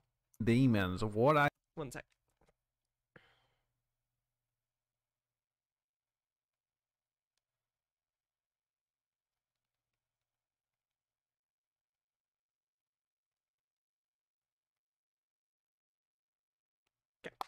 think these creatures are. I'm going to be the first to admit I am not certain of anything. They don't go around bragging about what they truly are. They want you to believe they are benevolent aliens here to help you. They want to believe some aliens are good and some are bad. So they're trying to play good cop and bad cop. But as many people will have already figured out, there's a lot of deception going on from the alien contactees.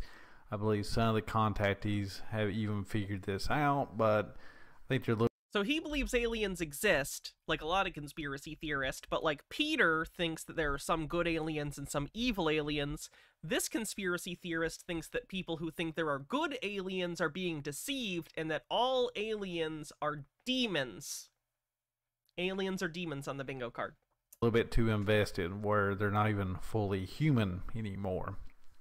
Yeah, that's The theme of the dehumanization of your political enemies is pretty common in conspiracy theories. It happens a lot. It's happening more often now.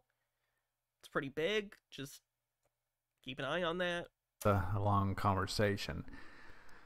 So where is this coming from? Well, why are they wanting to build tunnels? Well, these people are keenly aware of what God is about to do to planet Earth. I believe because we are not the only people to ever exist on planet Earth.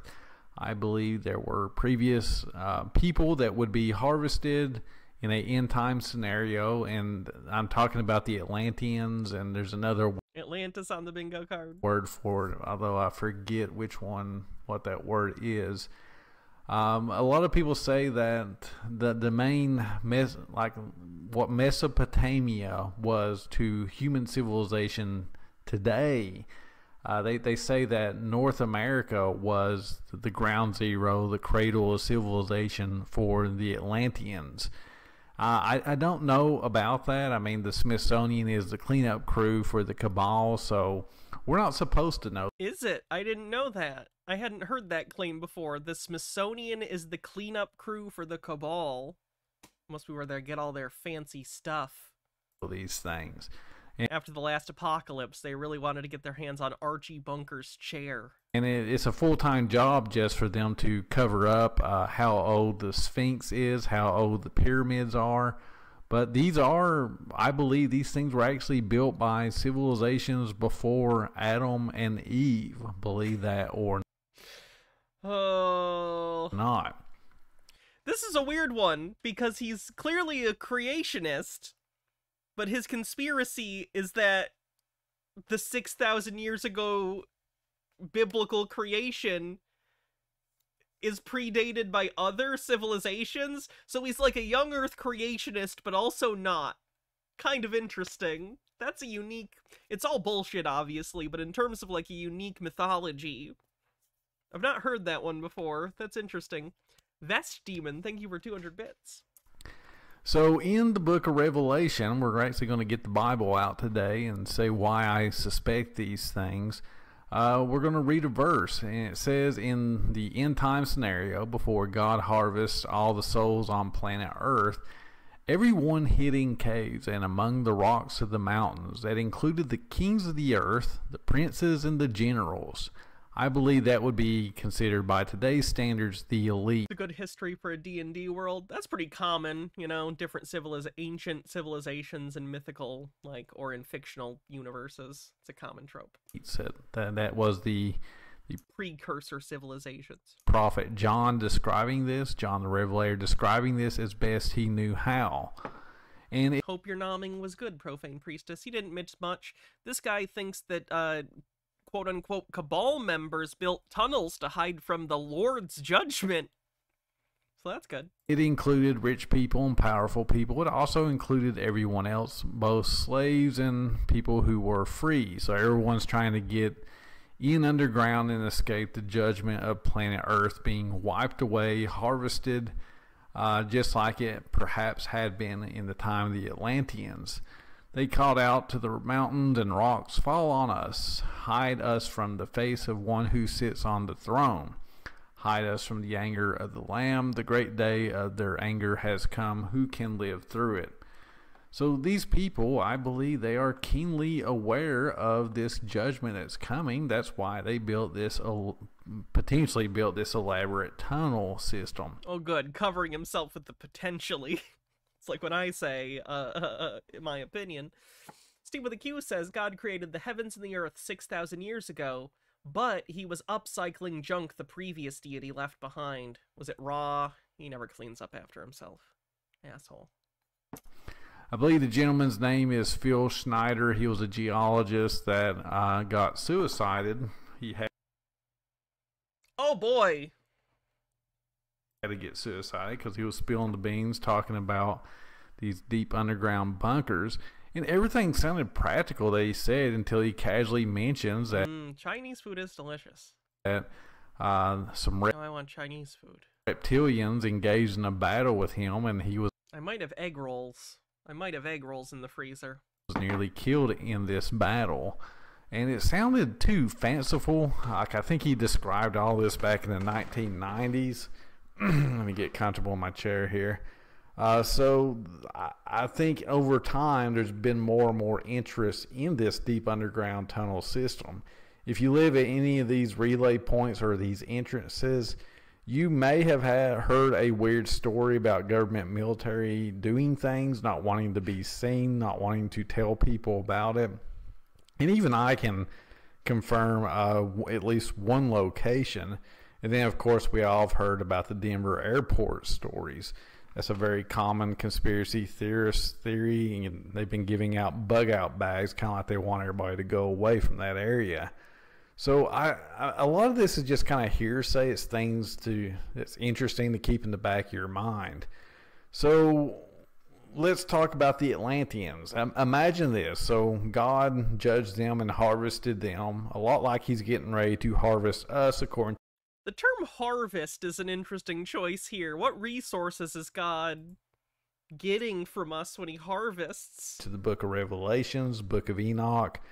I think even the book of Daniel talks about this stuff. So what I believe the aliens are, I don't necessarily believe they're from other planets. Maybe they went to other planets. But I suspect they were the elites from the Atlanteans that went underground. Now, the elites of today, they keep talking about the same crap. They keep talking about underground tunnel systems, blasting off the planet on a spaceship. They want to splice their DNA with other animals. What? And I think they actually did do Everyone get in, we're Bioshocking. that. The Atlanteans did indeed do that. And maybe some of the reptilians were them, maybe the Orions or the more of the slave caste of the elites.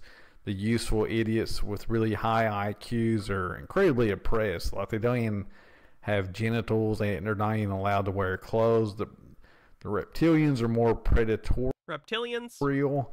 And then the ones that are more kind of in charge, they're probably the Pleiadians or the Nordics. I feel like the not being allowed to wear clothes and sans genital things is getting a little close to author's barely disguised fetish. Tall, blonde hair, blue-eyed, beautiful people. But I've heard many stories, and you can think the Orions are bad and the Pleiadians or the Nordic white people ones are good, but I've heard more than a few abduction stories that say that these people are on the same spaceships working side by side. So as much as they love to tell you there's good aliens and bad aliens and neutral aliens, I heavily suspect they're just humans that have spliced their DNA, and they have incredibly old technology, tens of thousands of years old, and they love to come back to us and pretend to be gods. So and if you look at that, you can see like maybe this one was part bird, part human. This one part wolf. That would actually be It's animism, or it's like partially like taking animal traits and putting them into deities is common. This is not something inexplicable. This is not weird. This is like a common thing that was done historically. Was gods would not just necessarily be reflective of humans, but reflective of other creatures and humans often. in modern day. I don't get it. Werewolf, which some of the Illuminati Not a werewolf. It's not what a werewolf is. A jackal isn't a werewolf. claim that they can turn into. They claim that some of the aliens are actually part wolf, and those are the real evil feral types. The No, I've vampire never seen Quatermass. ones are obsessed with blood, according to Bill Schnoebelen, but it's the wolf ones that were incredibly dangerous. So I want to look Gotta watch out for the Omegas when they're in heat. at one of these. Let me see if I can find Sobek.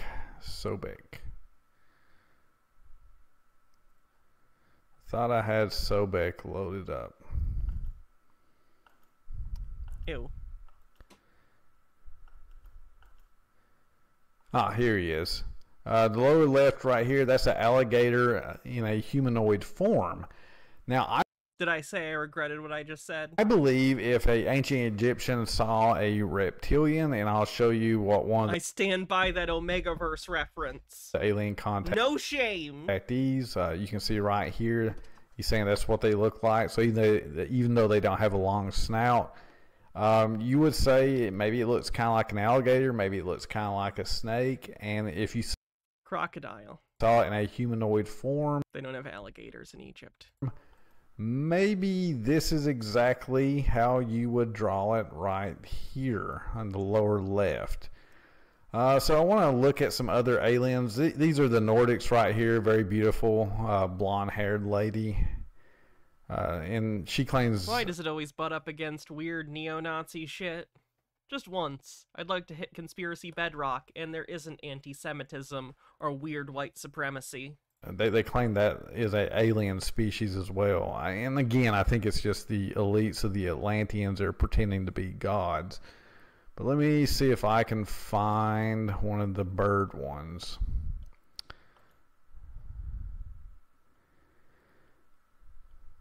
A lot of these things are real ugly. I think the different aliens are just the caste system. It's just the different purposes that they served, and they all got genetically spliced away from being humans. All right, so this goat-looking bird here, I hope you can see that. Maybe that one is kind of like Osiris or Horus right here. I think was Osiris one too. No, looks like Osiris is more humanoid. One of them was blue. That's an Andromedan according to this. This guy here, and Alex Collier is another one. Okay, I think I'm done with this guy. We get it. Oh, this just had an incredible graphic. I needed you to see the incredible graphics on display here. Are you ready? Are you ready? I don't think you're ready for the passion that was put into this.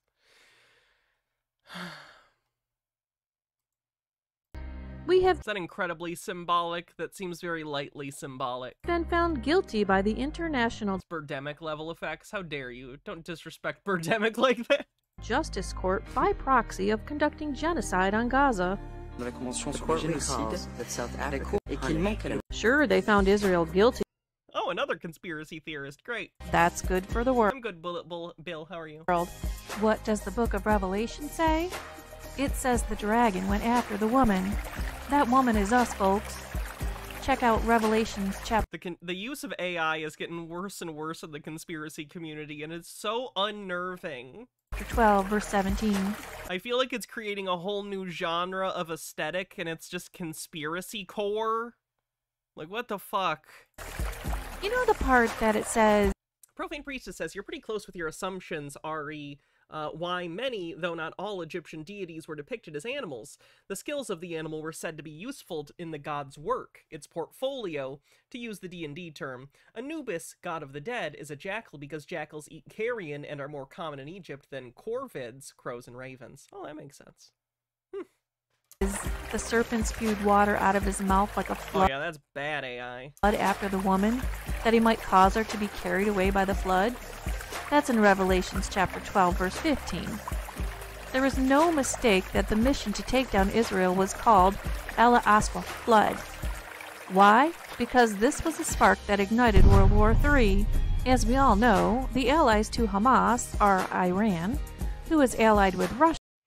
Oh. But what are we going to do? Hello, folks. Wes Truther here. In 1969, Congress passed into law the Chemical and Biological Warfare Program. That's USC Code 50, Chapter 32. It's a bio and chemical weapons, and it's for the awakening public and the citizens, the people that live in the United States. Law enforcement and military and all the alphabet soup gangs, they're going to use alphabet soup gangs this against the older people, the knowledgeable people, the awakened or awakening people.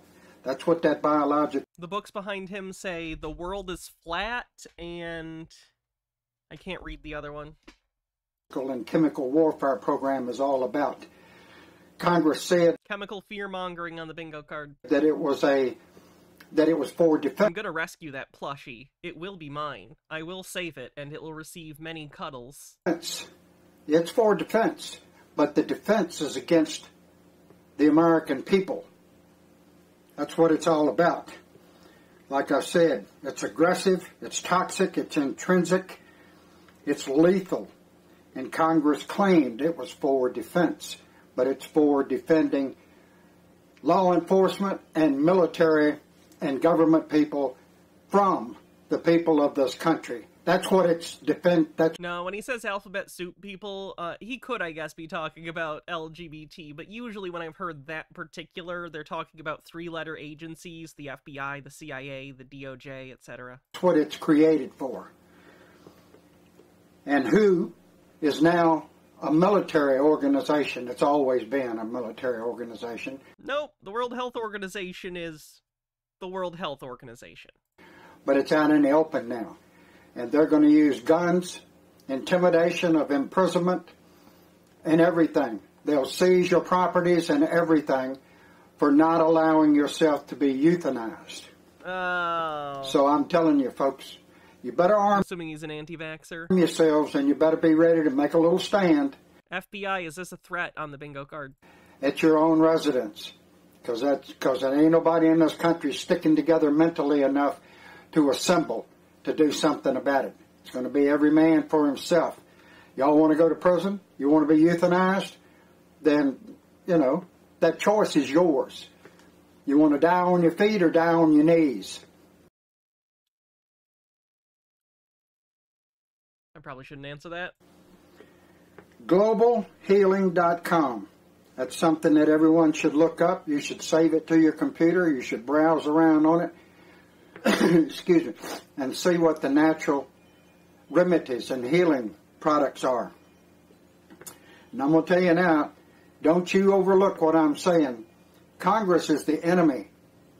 Congress is the ruination of the United States of America. Congress is the enemy of the Constitution, which is the executive authority. No president, no sheriff, no Supreme Court judge or panel of judges has authority over the Constitution. Have you read the Constitution? Because, like, constitutional amendments are a thing. Judicial review is a thing which wasn't originally in the Constitution, but it's pretty firmly established at this point. Like, Marcus Drake, I'm sorry for this one, but you did pay me the bits. Euthanize me, daddy. Ooh woo. So when law enforcement infringes on your constitutional rights, don't give up your damn guns and think you're going to go to court and settle anything. That is the most chicken shit and stupidest daggone thing that someone... If you got guns, what...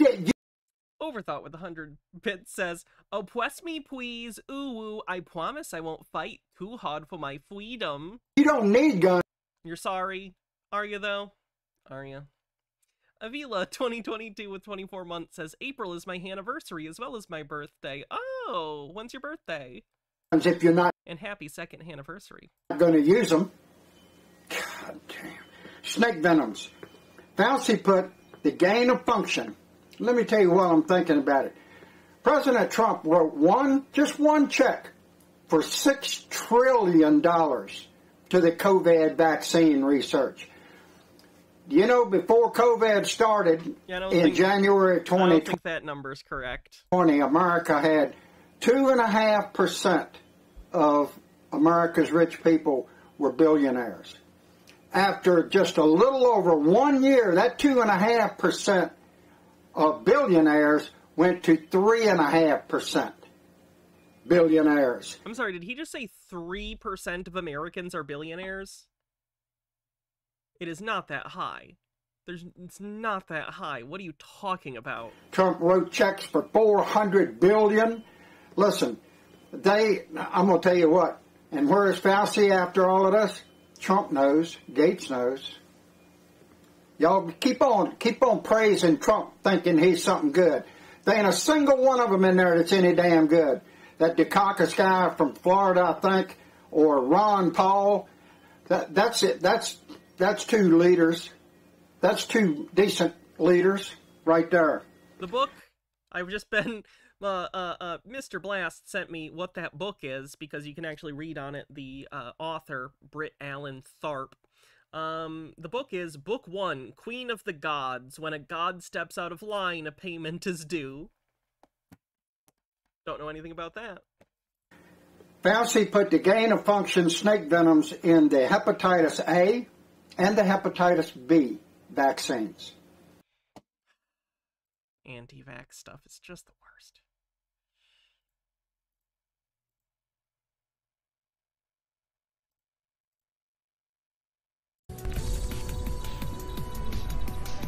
%3 of rich people? Lance with 100 bits says, "Dukakis and Paul? The man hasn't updated his candidate list in 10 years.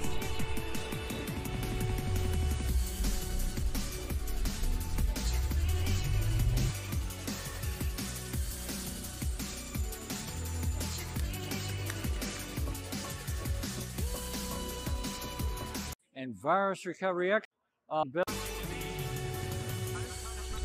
He's gonna tell us all about the alien artifacts he brought to this super soldier convention.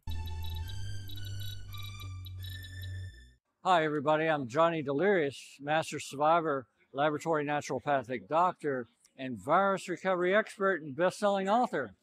Oh, I bet he's I'm none here of those things. at the show, the BioExpo Biomedical Show, and also the Alien event. And this is September 15th or 16th, September 16th, 2023. And one of the things I do is hair tissue mineral analysis as a naturopathic doctor. But what I'm showing here are jade artifacts from Lemuria that are over 26,000 years old. The reason I say 26,000... For those who don't know, Lemuria is another, sort of like Atlantis, a fictional lost city, lost continent, lost island. ...years is because doesn't have architecture, yes. ...tested some of the organic material that we've dug out between some of the cracks on the pieces. So we know that whenever it got covered... I'm trying to figure out if he's the scammer or if he got scammed. ...that they are 26,000 years ago, but they're probably much older than that. So because these are clearly like kitschy, touristy things that someone sold him, right? And told him, no, these are 26,000 years old, but clearly they were made like in the last 5 years. Like they look like lawn ornaments. All this is made of pure jade, and some of it has inlaid work, and this is from Lemuria, or the medicated person. Let me check your bingo card. Reptilians, doesn't understand architecture, free space, AI, flat earth. You did it, medicated person. Hooray! Let me write your name down. Give me 1 second. Boop boop boop boop boop boop boop boom boom boom boom boom boom. Where is the file? So that is our winner for the day. Congrats, medicated person, for your bingo win. Let me know when you would like that distributed to you. Medicated person.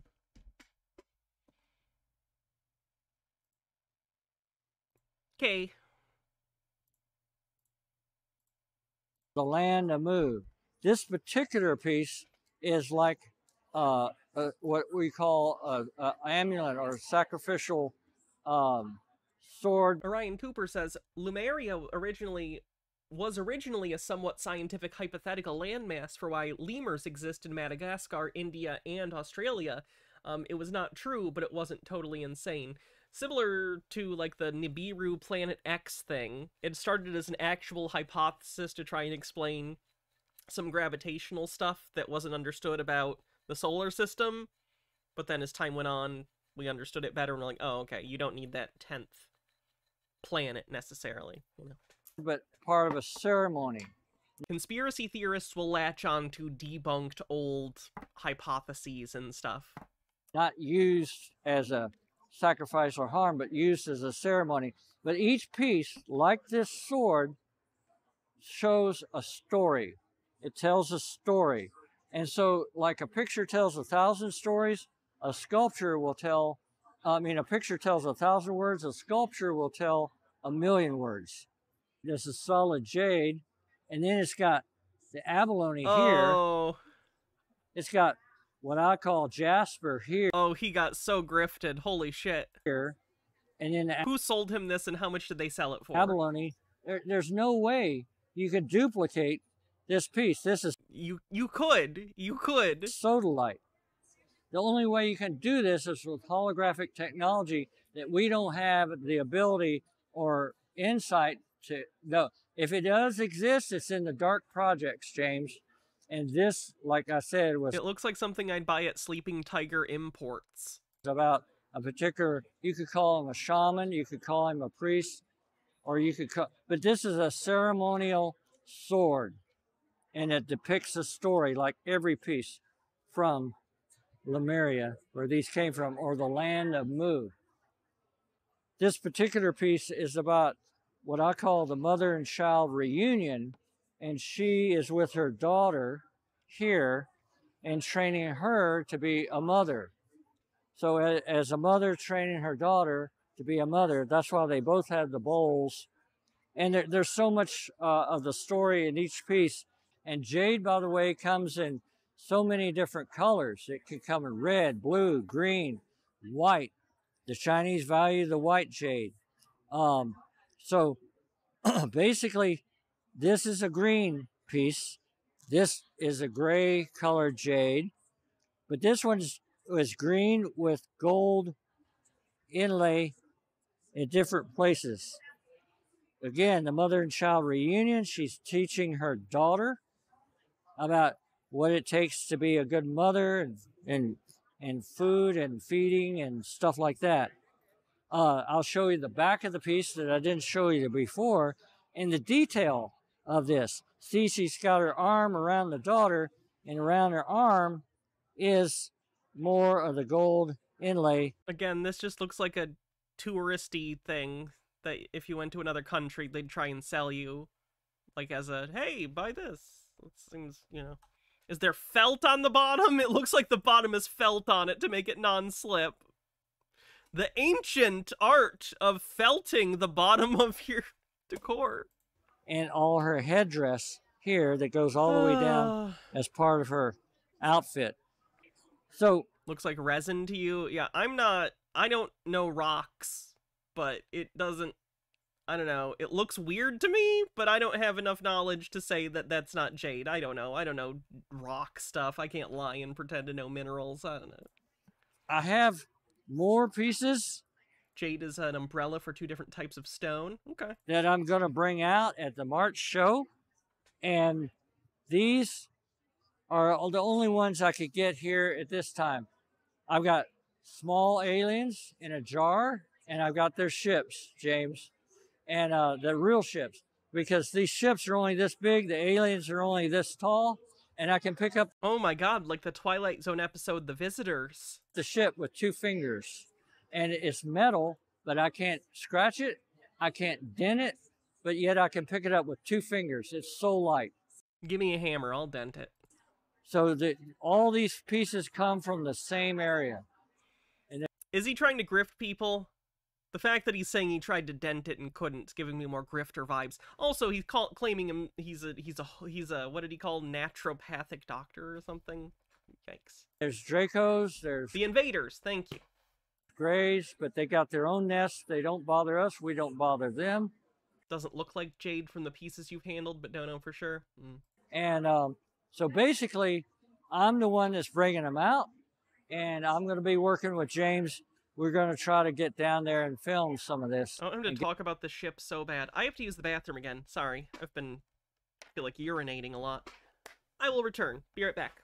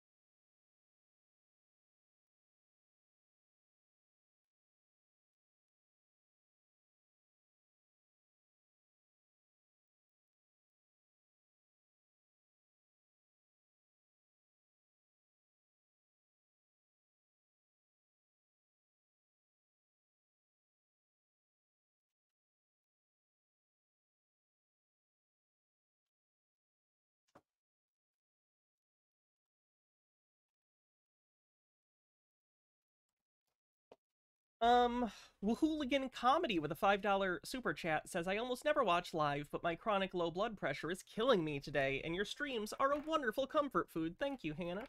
Sorry you're not feeling well today. Hope your blood pressure gets better, and glad you can be here. Thank you very much.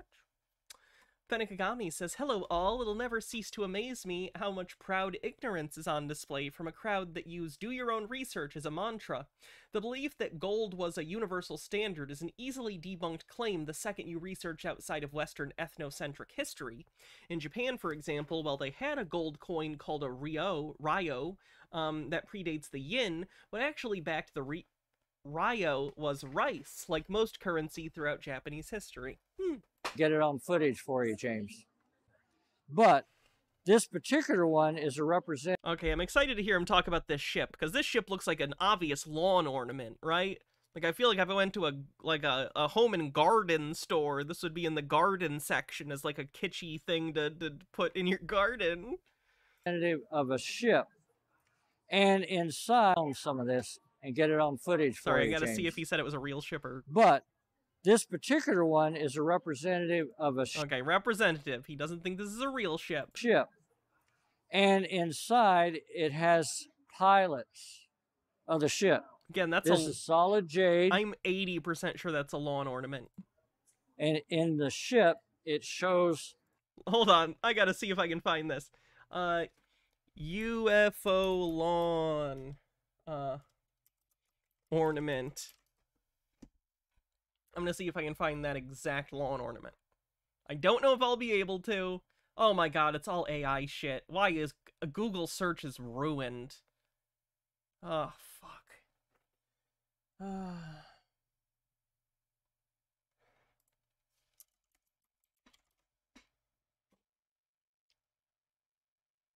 Damn. So far I don't see that specific one, but I see things similar to it. Damn. I want to find it so bad. The pilots, and this is very heavy. It is a pretty cute lawn ornament. This is over 60 kilos. Or whatever it is. Many of the UFOs you see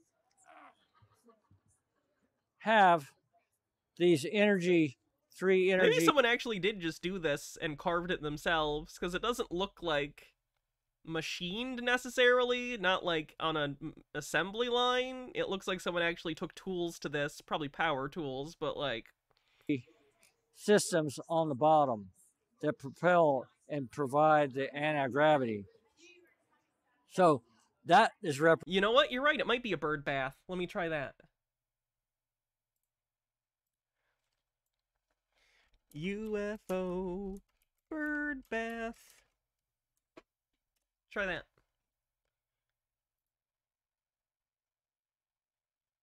Oh, I'm getting even less. That's a shame.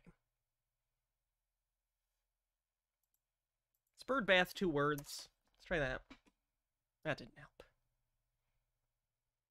Has Google gotten worse? Like, I swear. It's gotten way worse in, like, the last year. Represented, plus the pilots are represented inside, and then they have a cover on it with the energy, another energy generator here. And this jade is, you can see through this jade right here. You can see through that.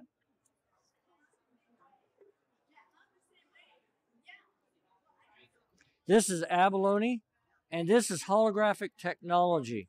So the technology was made, the piece was made at first in the imaginary state, which we see when we're inventing something, or even if it's just something, oh, if I put that in my car and do that tomorrow, I can get it all done. Wherever that realm is where these actually came from. And then they pull it. Toreador says, wow, little Billy did an amazing job on his middle school clay art project. Down in their extraordinary way with their holographic technology, and it manifests in jade and abalone just as it is, because the workmanship on it is undisputable. It can't be duplicated. It can't be duplicated. And there's you could absolutely have that duplicated. Jesus. And I don't trust anybody to test them. We've had laboratory tests. We have university tests. We know that the organic material in it is older than 26,000 years. So that I know for sure as a fact. The what pieces organic themselves material are much older. What? Right now, I can say that I got them south of the border. And because I got...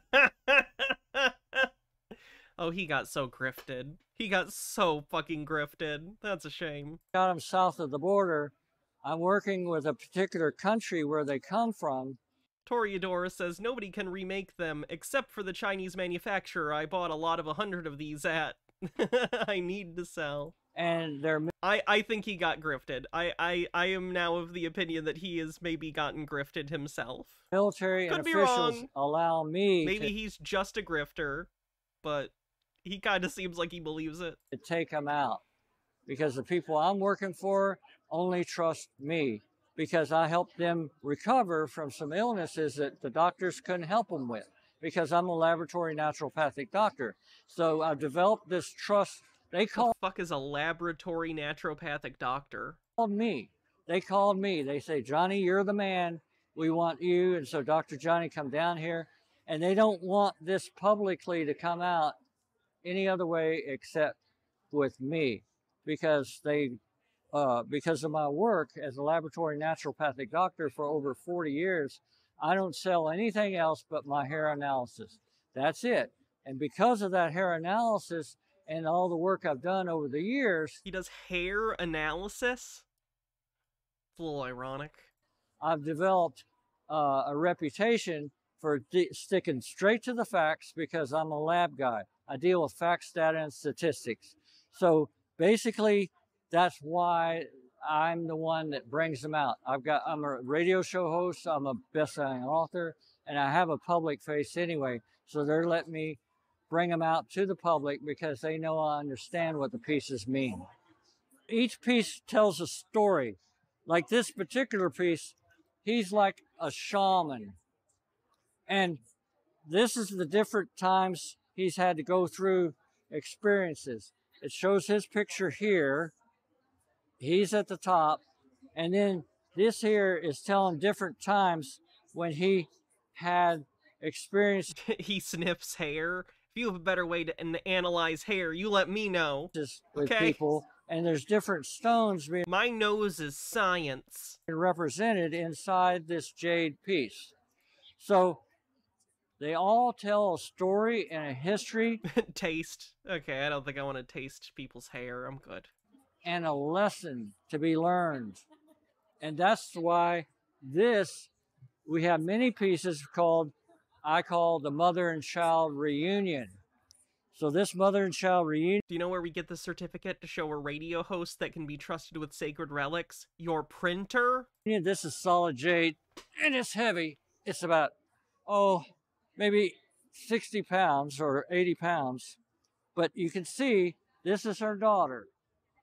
This is the mother. They both are. I don't believe that's 80 pounds. I don't even believe it's 60 pounds. I don't believe that. They're holding bowls. She's teaching her how. He's not holding it like it weighs 60 or 80 pounds. To be a mother. So that's the big story here. And I'm going to put this. He's holding it like it's maybe 30 or 40 pounds. Down. Being solid jade is very heavy. Tops. You gotta go to the gym. This is a ship. And the ship is recording. I've got many of mother-child reunions, and I've got many ships of this. I've got real ships too. And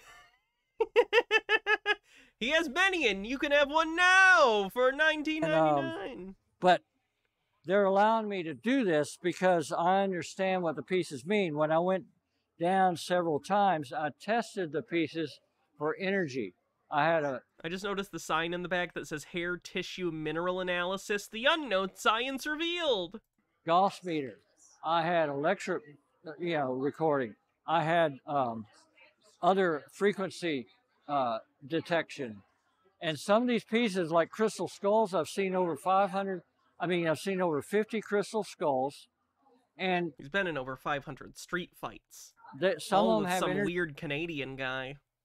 Profane Priestess says, the minerals referred to as jade are very rare and valuable. In many cases, it was valued more highly than gold because mining it's difficult and, to my understanding, it's somewhat temperamental as a medium.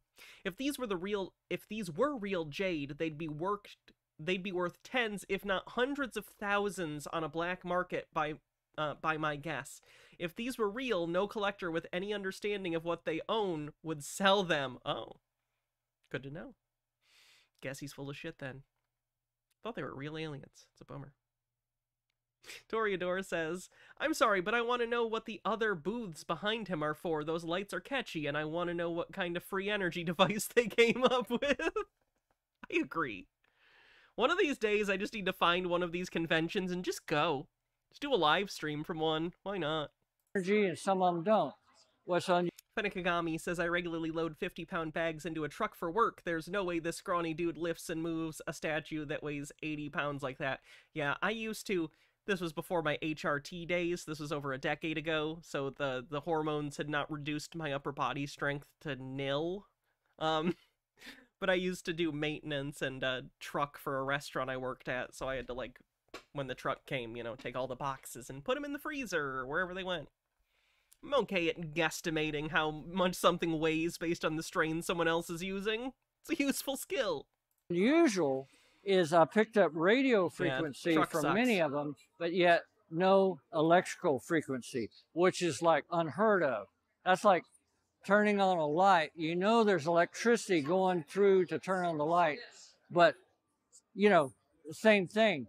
If the light came on and there's no electricity, you could say, how could that be done? If there's radio frequency and there's no electricity, but this is advanced alien technology. But in Lemuria, They were a multi-galactic civilization, a multiracial civilization. I'm gonna see what happens later. Civilization. You can go to my. You can go to my. Kusauj. I am the expert in our ancient civilization from. Oh, I've seen this guy. I think he's been on the Super Soldier channel before. He was one of the guys who was wearing the weird wire helmets that one time. Yeah. Lemuria, Atlantis, and also Agatha. Cicero Fields, thanks for a 7-stream streak. And the Raman civilization, the U civilization, the Ionian civilization. Pretty much the entire planetary or galactic history is also been ingrained in my knowledge. That woman has the same phone as me.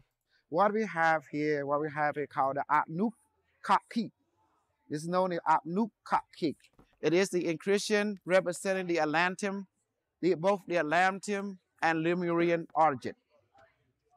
The Anukkaki, and this is what we call the engineer of the sun god. I'm going to read the inscription here to show the engineer of the sun god or the builder of the portal.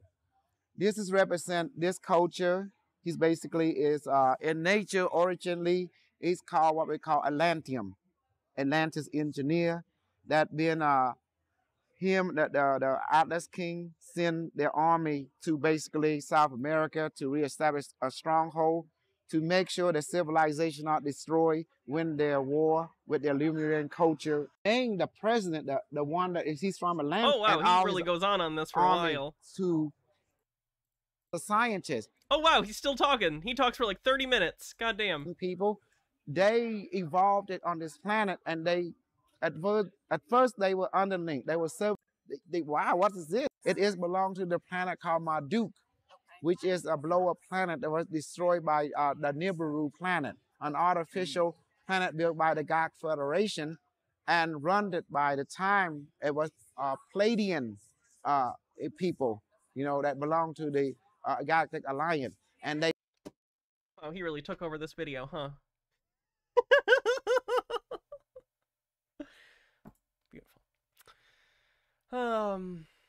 Toreador says, as someone that goes to conventions very regularly, I'm so curious to know what the nightlife of the conspiracy conferences are like. Can you imagine these people drunk or all at dinner together, or worse, room parties or adult parties? Adult parties happen at conventions? Degenerates. Bittergrin says, Conspiracy Day at Antique Roadshow. Ooh, that would be fun.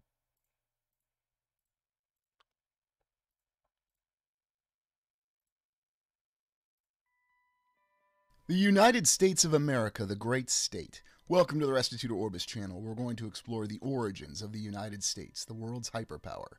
How did this colonial breakaway from the British Empire become the hyperpower that it is today? World War II is a big part of it. Come join me as we explore the American Republic.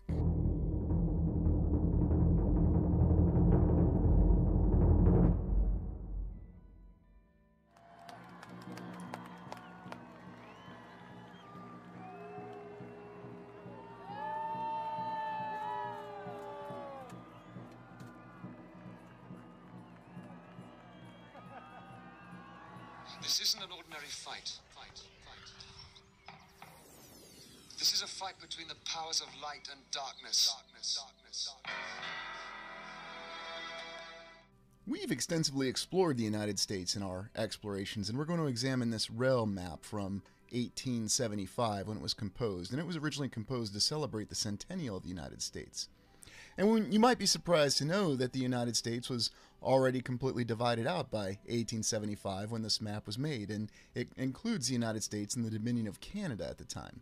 And we can see that it includes the wondrous infrastructure that had to be completed to support the railroad. Everywhere at the same time, the United States was rapidly constructed, and here we see an image of the differing United States Capitol domes, supposedly. It's also intriguing. I don't know what the supposedly is there for. Probably Tartaria? To realize that the geographical definitions of all the states seem to have been defined, and we had many centennials and world's fairs that had already transpired at this time, according to the official history. We can see that the fine geographical definitions of the states were already established. It's almost as though there was some sort of preconceived plan, and indeed the only states not divided in this map are the Dakotas into North and South Dakota. there's a lot. Why states are the shapes that they are is such a big topic. There's an entire TV show that ran multiple seasons called How the States Got Their Shapes.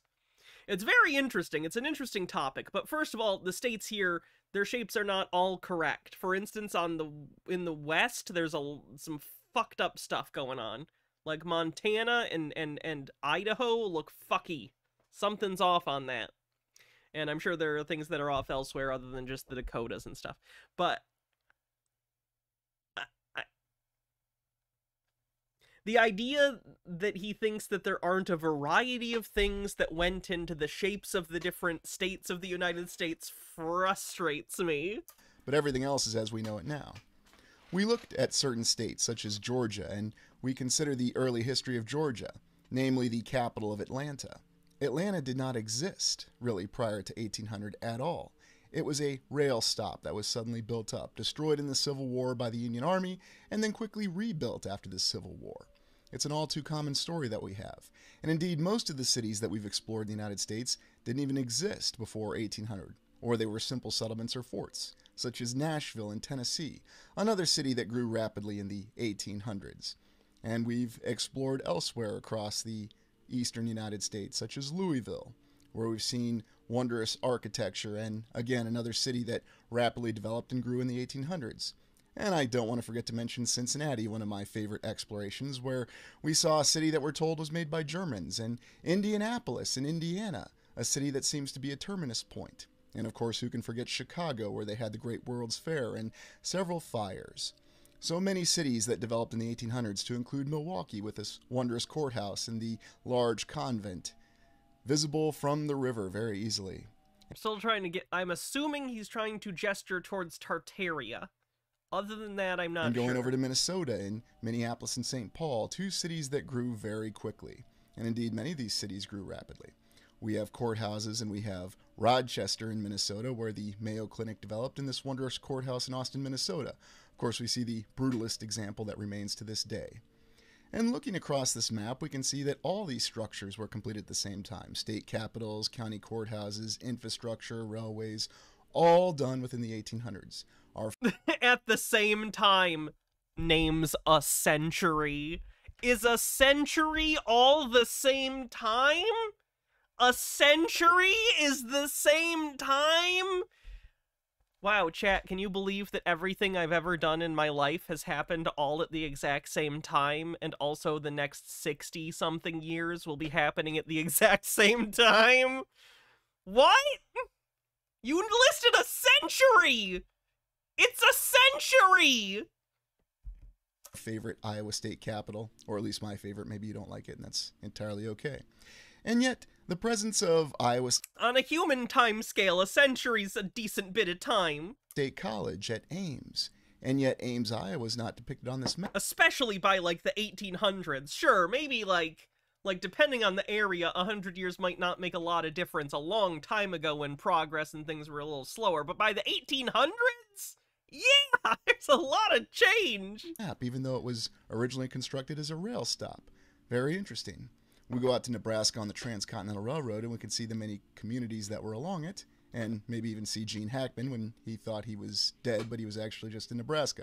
I don't have anything against Nebraska. We can see, though, that the Dakotas have no infrastructure depicted in them, no railroads, and yet they rapidly grew. Recall our exploration of Mount Rushmore and Devil's Tower, and seeing the top of Devil's Tower in what is today Wyoming. And even back when this map was constructed, it was very clearly Wyoming. So many interesting things and wondrous achievements in a short 100-year period.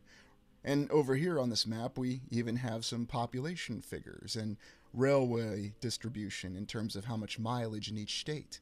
It's a very impressive set of achievements that's all illustrated on one map.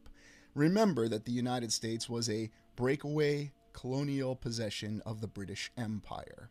There was no reason for this wondrous experiment, at least we're told it was an experiment in government, to suddenly succeed. That's a way that it's described. Like, yeah, they were trying to move away from monarchy and into Enlightenment ideals. Again, not not by our modern standards. Obviously, they were racist and white supremacists and stuff, but like, At least they were trying, I guess, if you want to call it that, but calling it an experiment, I assume he's gesturing towards, like, a literal experiment by scientists, which I've heard them say before. Profane Priestess says, part of why America boomed so much was that it industrialized late as well. You actually want to arrive late to the party when it comes to stuff like industry. The later you arrive, the more you can learn from earlier mistakes. America didn't join the party until the second industrial revolution. The later you arrive, the more you can benefit from other people doing the hard intellectual work for you. Yeah, that makes sense. And not only did it succeed, it rapidly grew in under 100 years. All this infrastructure, all these bridges, all these railroads, all these state capitals, even the U.S. state capitol, the courthouses, and let's not forget the Does he think there was like one guy building all these? Does he understand that over 100 years it was the populations in those areas doing that? Along with like workers from areas that were brought in? Like, does he...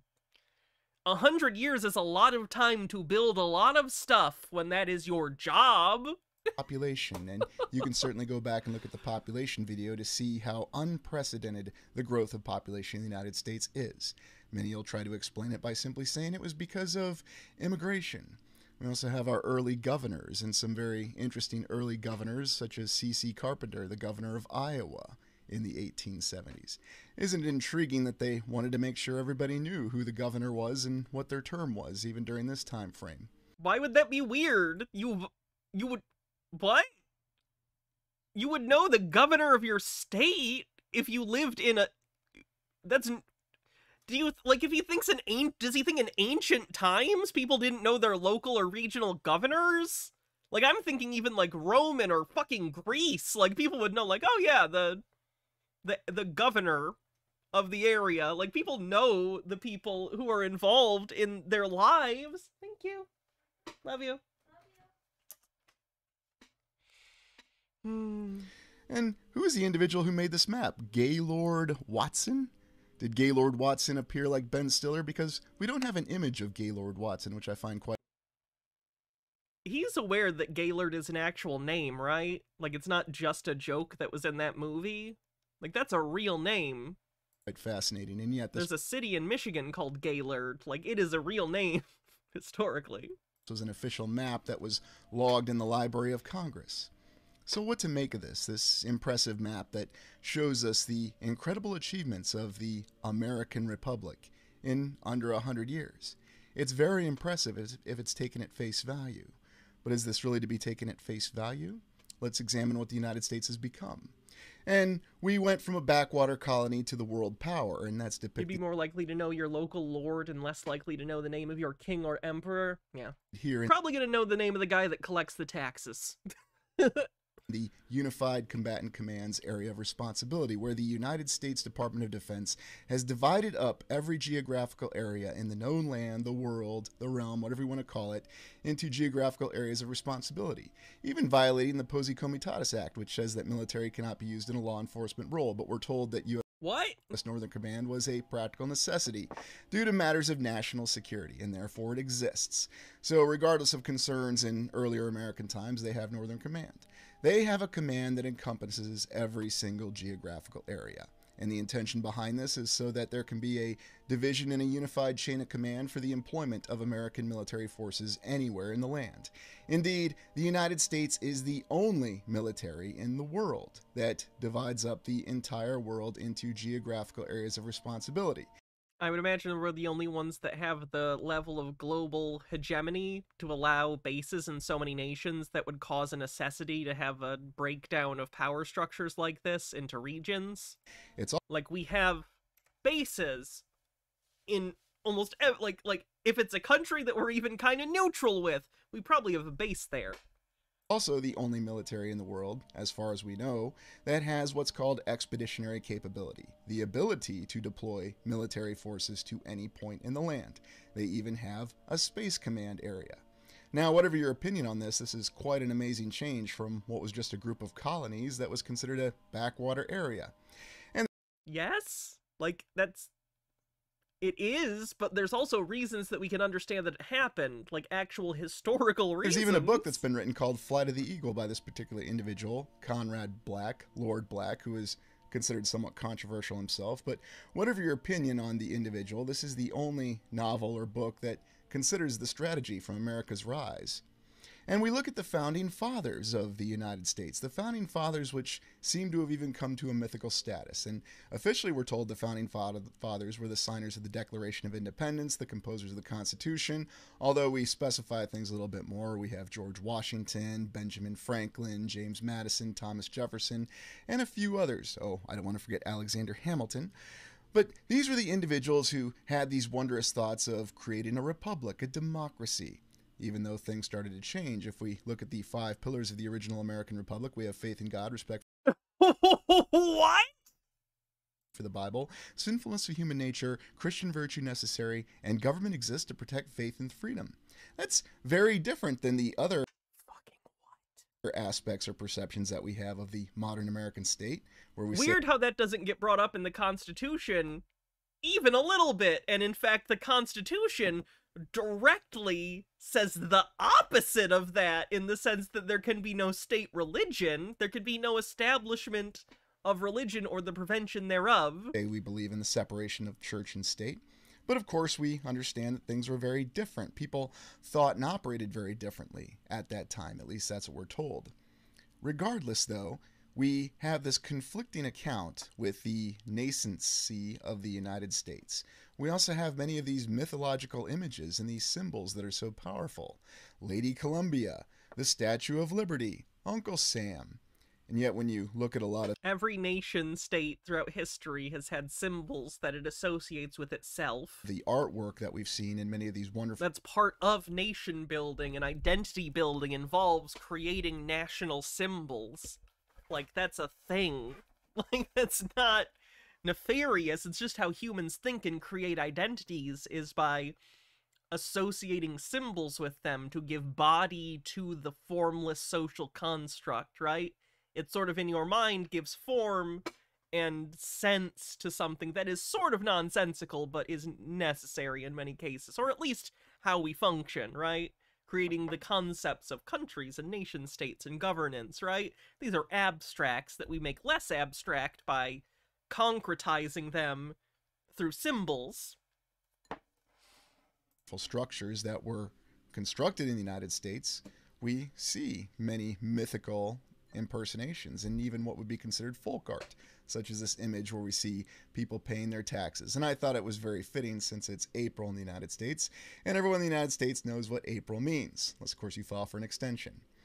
The symbolism is very interesting though, with Lady Columbia and the aspects of innate wisdom.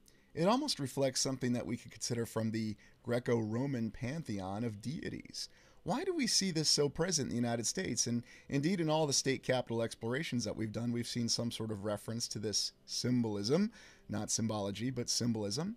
And we've even seen it in many county courthouses and in other areas across the land. Indeed, every soldier and sailor's monument that we've looked at shows this symbolism to an extent. But what is this really reflecting? It's almost as though this is pointing back to another period of American history. Now, of course, we'll be told, no, that's not true. It's merely a sign of symbols that alludes to the myth and the folk art that represents what the United States was truly about.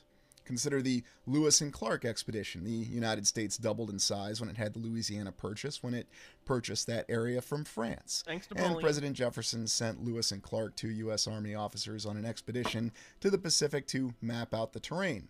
Oddly enough, the French, who had been there for hundreds of years, had We are doing tinfoil bingo. Someone already won, though, but we are playing for fun. never bothered to map it out. Or perhaps Napoleon didn't want to throw maps in the deal and just wanted to sell the land as fast.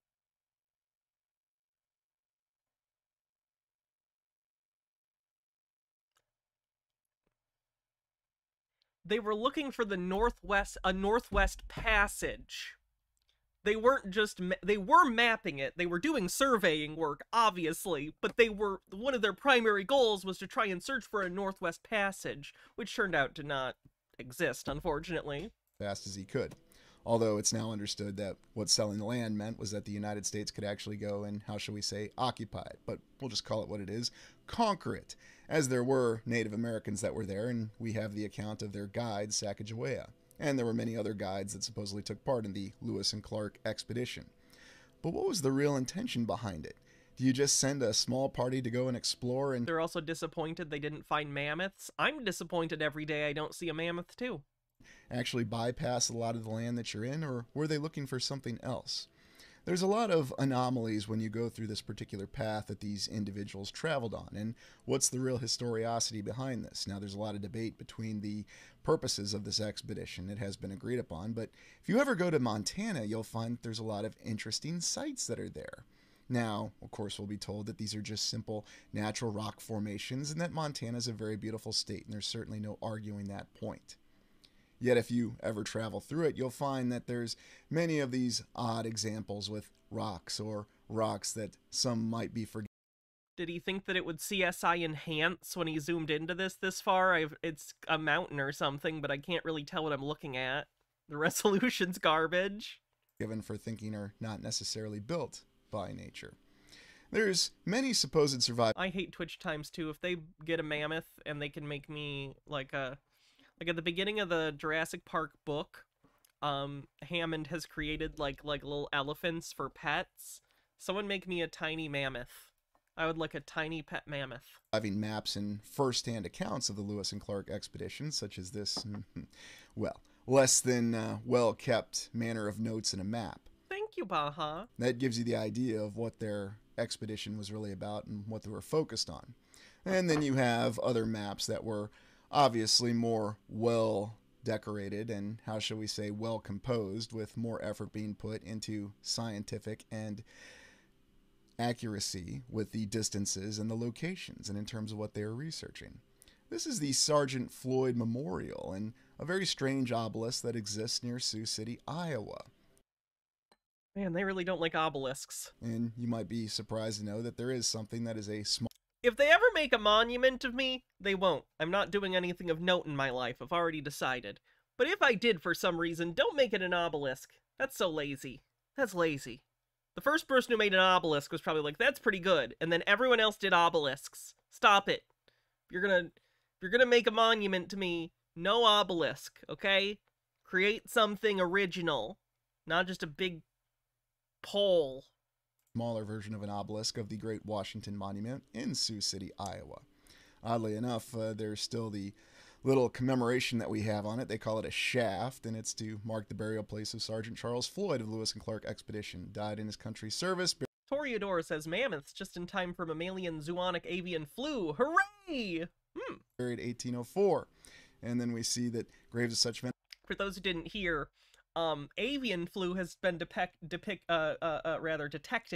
in cows, and apparently someone caught it from beef that they ate. So can you imagine if we get a pandemic that requires Republicans to cut back on red meat? I'm sure they'd take that great and not make any conspiracy theories about that at all. And are pilgrim shrines, no class or creed confined.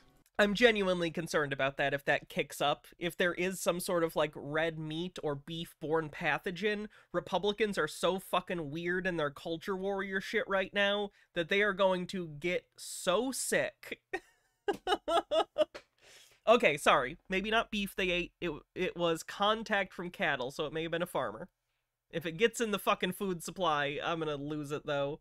Obviously, it would be dangerous, but mostly the response is going to be a disaster. And it was erected in 1900 by the Floyd Memorial. I can already see it. They'd be like, they're trying to get us to eat bugs. They're trying to get us to eat their lab meat. They're trying to get us to not eat meat. That's the food my food eats. Blah, blah, blah, blah, blah. It'd be a nightmare. Association, United States and the state of Iowa.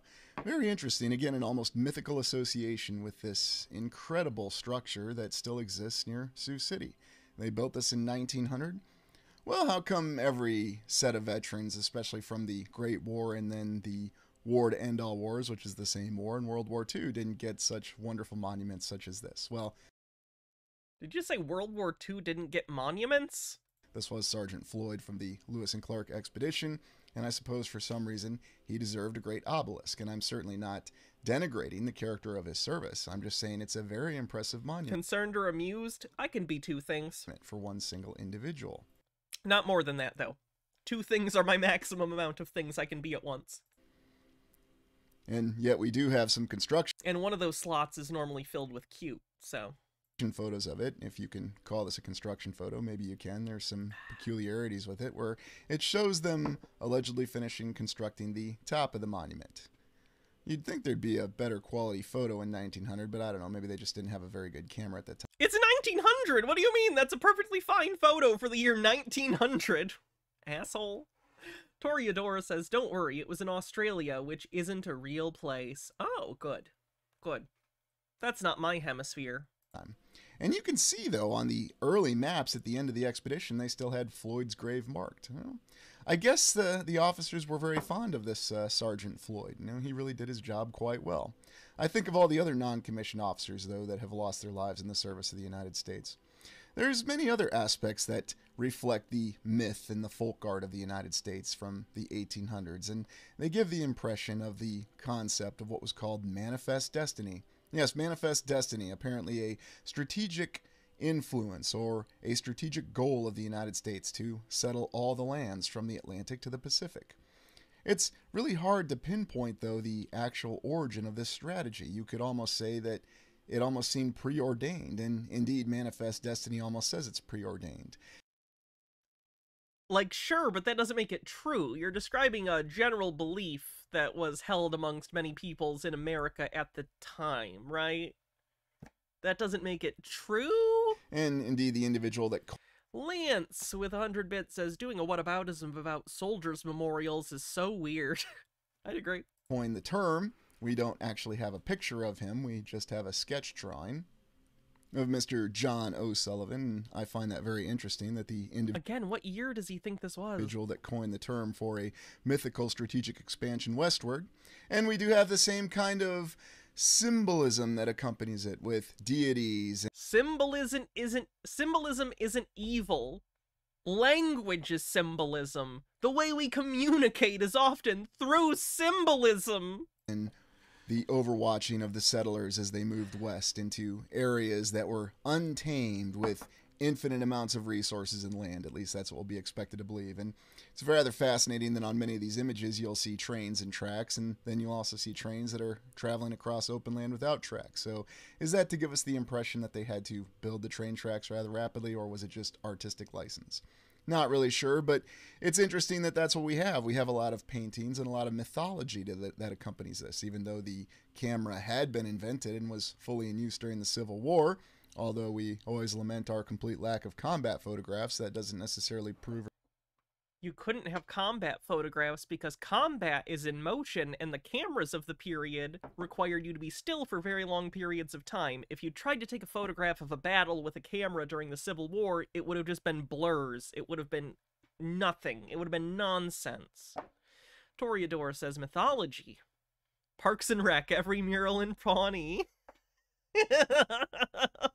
The magician one's, I think, my favorite. Let me find the magician one. Hold on. There it is. They burned the magician at the stake in the 1970s. That's my favorite one.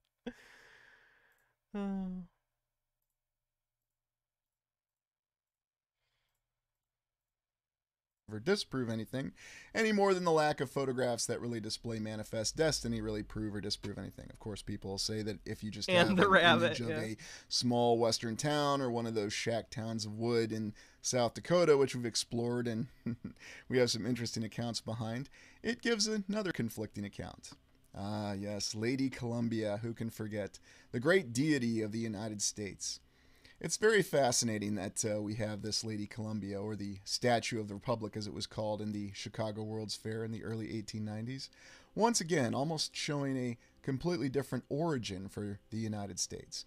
Not a different origin, it's just a different symbol. Again, like a lot of the neoclassical architecture of Washington, D.C. or other civic buildings, it's an attempt to draw a comparison between classical societies and the United States.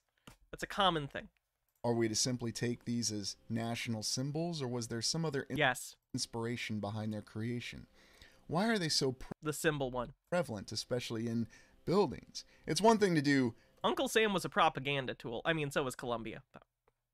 Uncle Sam was during a war.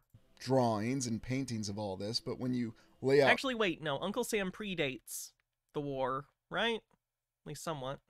I don't remember. I feel like we had this discussion and I was corrected. Manifest destiny and the fact that all these structures were built very quickly in a short time frame in the 1800s, they all display these symbols. Now, of course, we have our theories that this could potentially represent a different origin for the United States. And perhaps that's what we really have to consider, that there is a different ideological origin. We'll be told that the roots of the American Republic or democracy actually come from the Greek originals, or the practice of democracy in Athens, and even the Roman Republic. And yet, oddly enough, we do see a combination of symbols that give us different indications for what manifest destiny really led to. And indeed, now the United States has a reputation for being a nation of excess, and yet it still claims to defend and support democracy. Here's a chart showing the estimated number of pioneers departing for Oregon, and you might recall our exploration of Seattle, where we saw a very tremendous growth of population within that particular area of the country. The population growth of Seattle from 1860 to 1960. And we're supposed to take this mythological interpretation of paintings and drawings along with these official documents. I mean, it's obviously the paintings that you were showing are symbolic in nature. They're trying to show a spirit of the age. They're not a literal depiction.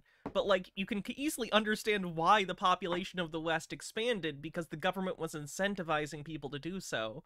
They basically said, if you can go find land and stake it, it's yours. Imagine today if the government found an island somewhere. In this scenario, let's pretend there aren't already people living there to get the genocide grossness out of the way. Let's imagine there was actually an island and no one lived there, and they were like, we want to populate this island. Anyone who goes there and stakes the land, it's yours. Free land? I can just have land and build a house on it? Oh, okay. Of course people are gonna do that. Like, what? How could he not understand the incentive sets at play here and why people would do that?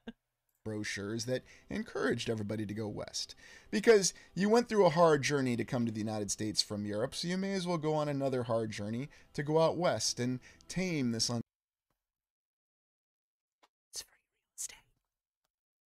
untamed land where there was no existing infrastructure. Straight line with 40 bits with a link. Oh, it's all about Uncle Sam. Let's see, when does it say? Image of Uncle Sam is based on a combination of two earlier American characters, Yankee Doodle and Brother Jonathan. Yankee Doodle was a derogatory term the British used for colonial Americans during the Revolutionary War. Brother Jonathan was a heroic character often featured in American folk tales and cartoons.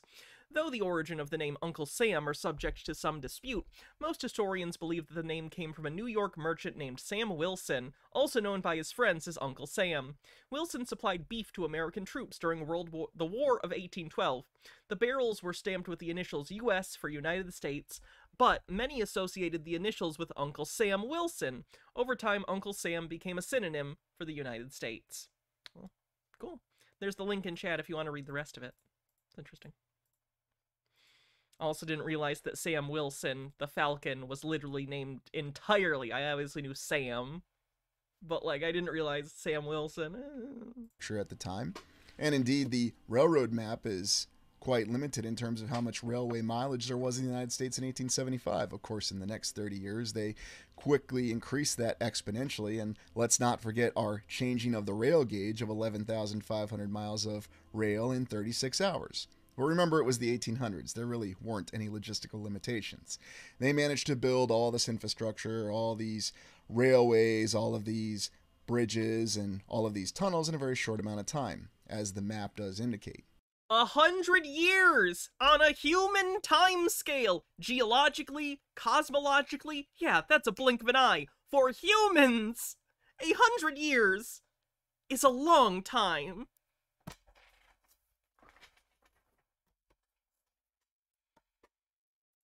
1776 to 1876. Like, think about the difference between the 1920s and now. That's 100 years. A series of wonders. Wanted to show me something? Let's see what it is. Why do people get so butthurt about trans people when they don't even do anything to you? I don't see that much hate about bears, and bears fuck people up all the time. I see more people complaining about trans people than I do nuclear warfare. That's either an insult to nuclear nuclear warfare or a huge W for trans people. People are scared of the power you hold. That was good. I enjoyed that. Achievements. A nation that not only was brought about by being a breakaway Clyde, thanks for 7 months as a member on YouTube. Says been a lot longer than that. colony. And consider the wars that this nation fought. The War of 1812, constant conflicts with Native Americans, the Mexican War, and the U.S. Civil War. We saw the United States military struggle quite a bit in the War of 1812. And not a fan of the just listing Native American. Indeed, it frequently struggled in its conflicts with the Native Americans. The legend of the last stand of Custer endures to this day. Somehow they managed to improve, though, in the Mexican War and then in the U.S. Civil War. The point being is that there were a series of very brutal conflicts, and yet it seems that the United States had its strategic mentality in mind, and that the United States Civil War was going to be fought so that the United States could achieve a more perfect democracy, and coincidentally it could also achieve a more centralized government. The Civil War was fought over fucking slavery. We've been over this. But let's think about that, because we're told that prior to the United States Civil War that the American states, such as Iowa, Georgia, they were really the representation. It's in the title, the United States, that, in other words, state identity or states' rights were what mattered to people. Well, perhaps we're aware of federalism. We're aware. We are aware, sir. We're aware. We're aware. The best way to look at that is in flags, and we're told that the United the balance of federal versus state power is a conversation that happens today, but in the founding of the country, that was a big partisan issue, was how much power do the individual states have versus federal power. That was a huge part of it, to the point that one of the parties was literally called the Federalist Party, as opposed to the Democratic Republicans. United States needed to have a flag in 1777, and here we have George Washington with Betsy Ross approving the original design. But what exactly did the states have in the early period of the United States? So we would expect every single state in the United States to have a state flag, especially once they became a state, but you may be surprised to know that that's not the case. For example, we'll look at Minnesota in 1893, the first Minnesota state flag. In 1893, the Minnesota delegation to the Chicago World's Fair held a contest under the auspices of the state legislature to design a Minnesota state flag. The flag was intended to serve as a promotional tool for the state at its exhibition pavilion in Chicago.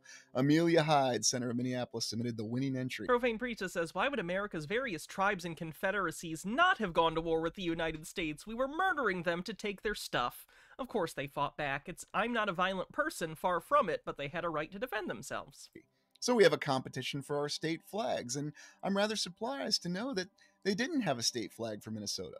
What about the Civil War? Well, when you look up here on this site, you're told that Minnesota's Civil War battle flags, in keeping with Union customs, several Minnesota regiments carried blue battle flags with a state seal in the center, including the 1st Minnesota, which fought at Gettysburg and endured great casualties, but certainly not because of General Hancock, and the 2nd, 4th, and 5th Minnesota. Most other Minnesota battle flags, however, had the American Eagle at the center by federal regulations.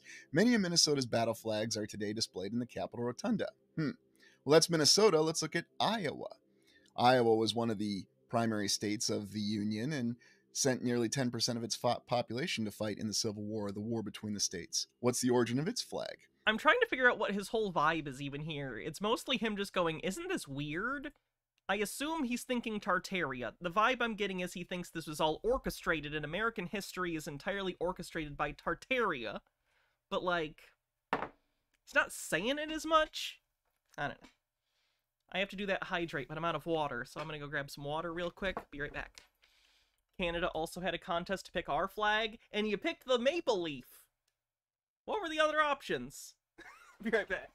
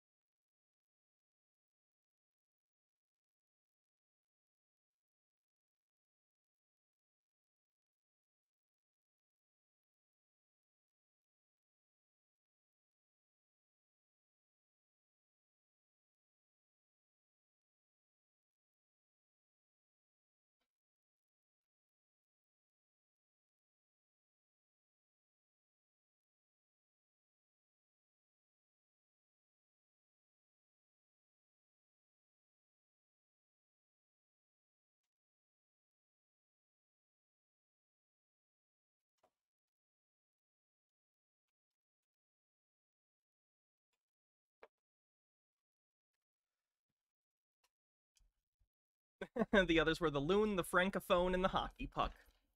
Should have gone with the hockey puck.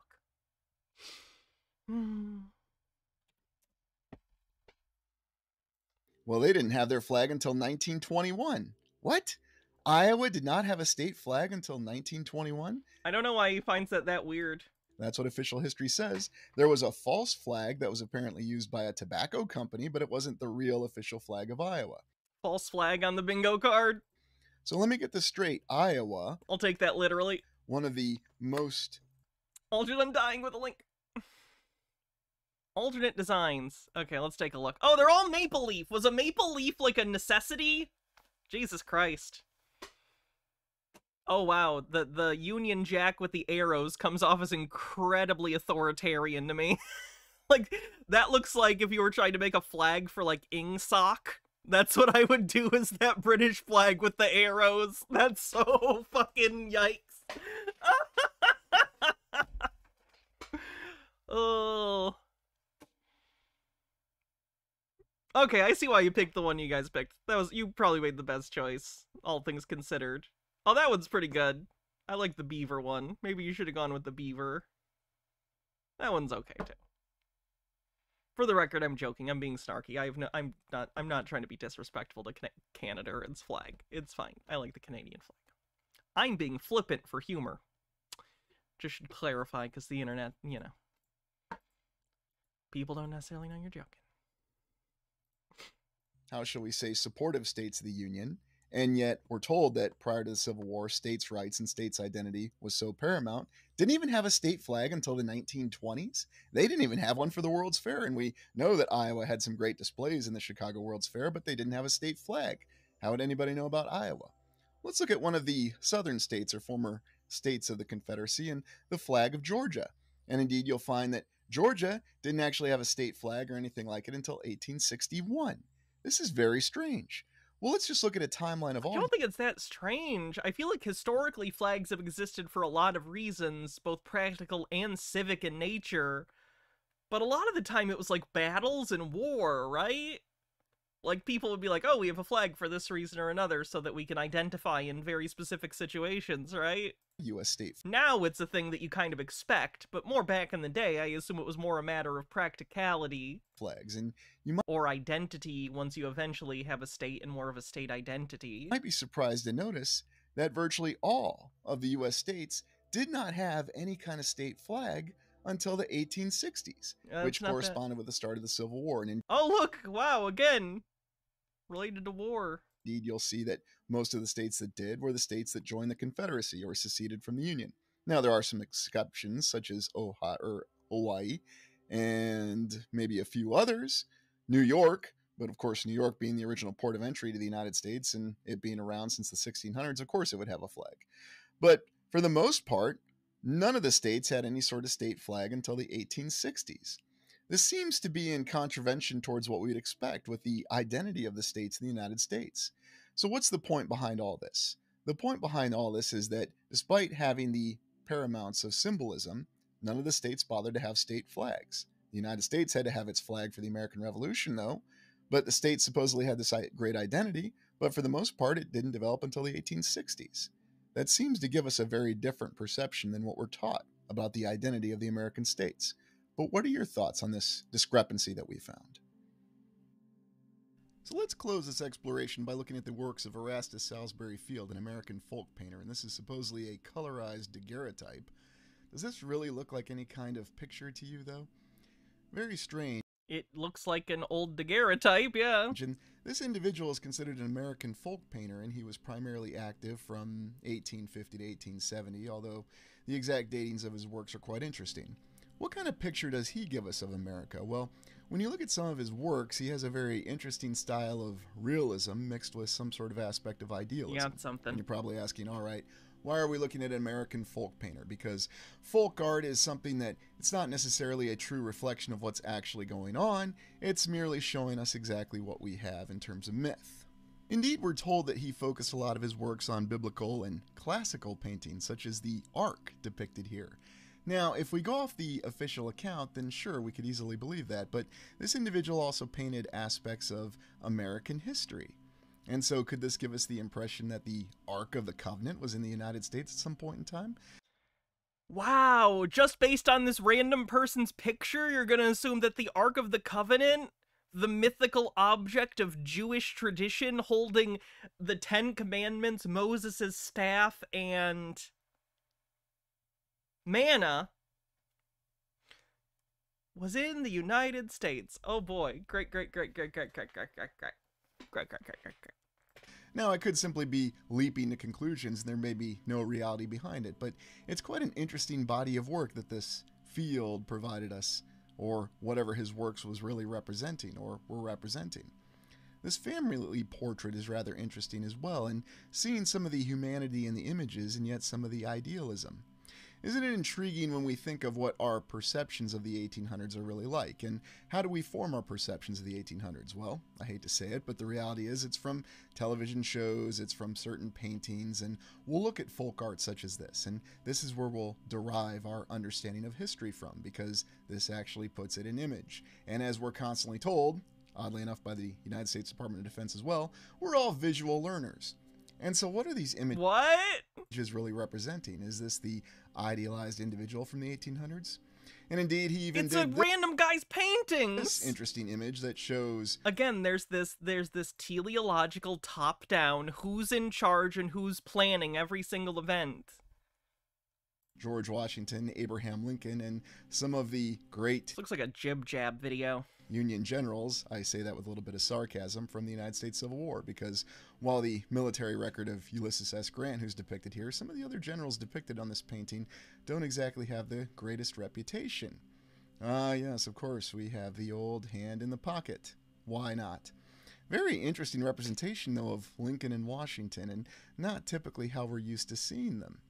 Now, is this I feel like conspiracy theorists who comment on the photos where they put their hand in their you know, shirt or jacket or whatever have never worn a jacket like that. 'Cause I have. You know what you want to immediately do? Stick your hand in it. Just feels comfortable. Or is this just some sort of idealized image? And who do we have over here to the right? Well, this is supposed to be General Ambrose Burnside on the far right. Why is it I could tell by his facial hair. Always have this reference to Ambrose Burnside because Ham-Fisto, thanks for following. His military record during the United States Civil War was anything but remotely close to successful. Indeed, one of the most bloody, horrific Union defeats in the Civil War, the Battle of Fredericksburg, was brought about by this individual. There's also other odd artwork that Mr. Field did, such as the Taj Mahal. Was there a Taj Mahal in the United States, or did he actually travel to India? Well, there's no real account of that. He could have seen a picture. He could have seen other people's illustrations or read descriptions. This is close enough that he probably had seen other people's illustrations, but damn. Sick hat you got there? Thank you. I try. So why would he be doing an artistic rendering or look at the Taj Mahal? And then we look at some of his so-called biblical works, and yet we have another oddity with this, because is he really depicting biblical works? When you look closer at some of the detail behind this, though, there's nothing remotely biblical about this. This almost seems to give the impression of something a little bit more modern, or whatever was actually going on in the 1800s. Could it be that this is reflecting a different view of what truly transpired in the United States? Or again, is it just an ideal? Is it the fact that he really dabbled in different kinds of paintings and decided to do actual biblical representations and depictions, and also of Roman times? This is supposedly the army of the Pharaoh marching off, although how would anybody have any idea what the army of the Pharaoh marching off? And of course you'll tell me, well, he was just using his imagination. Correct. Do you know how art works? Of course he was. It borrows from other, cultural signifiers, certain things that might be associated at the time with Egypt or something might get thrown in as a visual indicator to the viewer, but, yes, you imagine things in your head. I can't picture things, right? I have aphantasia, so I can't really picture things. But I also know that that's rare and most people can. What? Does he think it's impossible for people to imagine things? And speaking of his imagination, he did have a very unique painting called The part of my brain that's supposed to be able to visualize things is just constantly working to make worse and worse jokes as I get older. Monument to the American Republic. This has to be one of the most unique and creative paintings I've ever seen from the 1800s. Where did this inspiration come from? Is this an amalgamation of different architectural stylings and paintings that he saw? Probably, and then he put them together in his imagination. It's interesting. Or does this represent something that may have existed in the United States? And again, I know you'll be saying speculation, but it's not even speculation, that's just bullshit. Rather odd that during a time frame when people were certainly not encouraged to use their imaginations and had to be very pragmatic and very hard workers, because how else do you explain all that incredible infrastructure that was thrown up across the entire United States in under a 100-year period, then where was someone going off with their imagination being able to bring all this together? Or is it possible that this is a depiction of how something looked in the United States in the distant past? These very unique towers with all these columns. We're told that the artist was simply representing different folk art of America and showing American history. But why do they always call it the American Republic? And indeed, looking closer, you can see what's supposed to be historical events that are represented within the walls, on the columns, and yet we also still see the Roman Greco architecture. Well, Greco-Roman, that's weird. Exo Deadlock says, quick research on the Taj Mahal painting. This image of the Taj Mahal by Erastus Salisbury Field, 1860 to 80, American native painting, oil paint on canvas. Field probably painted this image from a photograph or engraving in his studio at Plum Trees in Sunderland, Massachusetts. You can easily hand-wave explain that. I always love when conspiracies can be debunked by literally like 5 minutes of research. Actual research, not whatever the fuck they call research. Way by saying, this particular individual, this painter, he liked to depict naive, sorry, not native, I apologize. Roman and Greek origins in many of his paintings. So, or knave, sorry. Naive? Knave? This doesn't necessarily reflect what was going on. Either way, not native. United States. But isn't it interesting we have such a conflicting account? What are your thoughts on the American Republic? What's the real history? Thank you for joining me. Please like, comment, and subscribe. Yeesh. That was unbearable.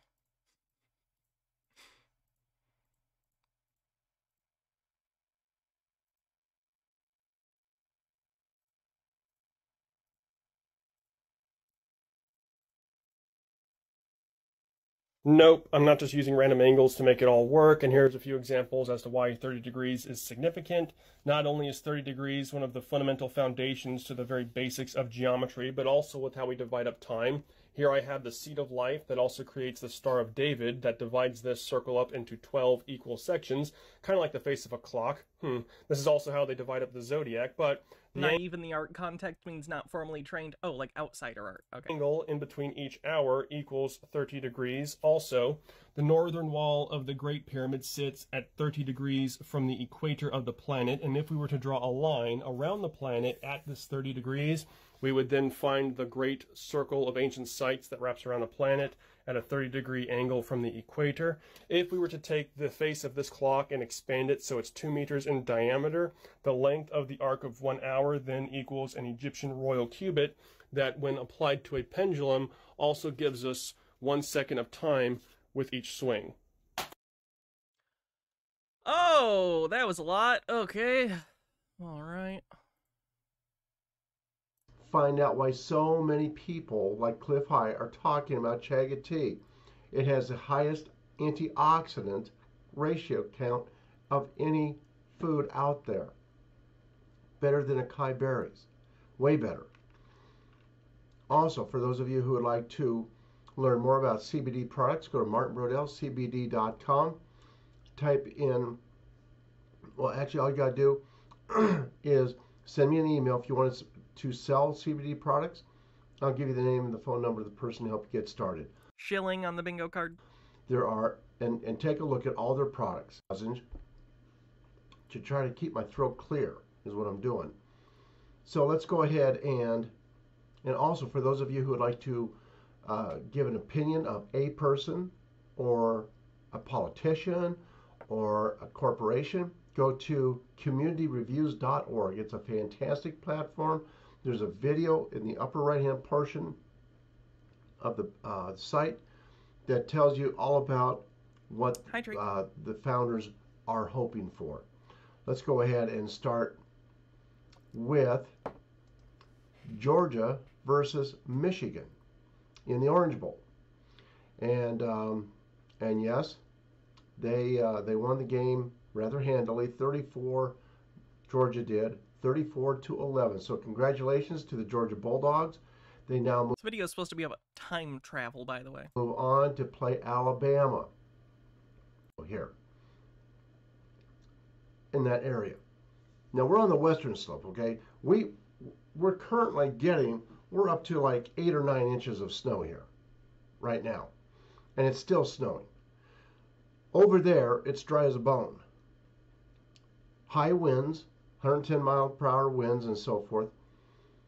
But the thing is that we're not talking about like trees and stuff. We're talking about like flat plains. It's dry grass, granted, yes.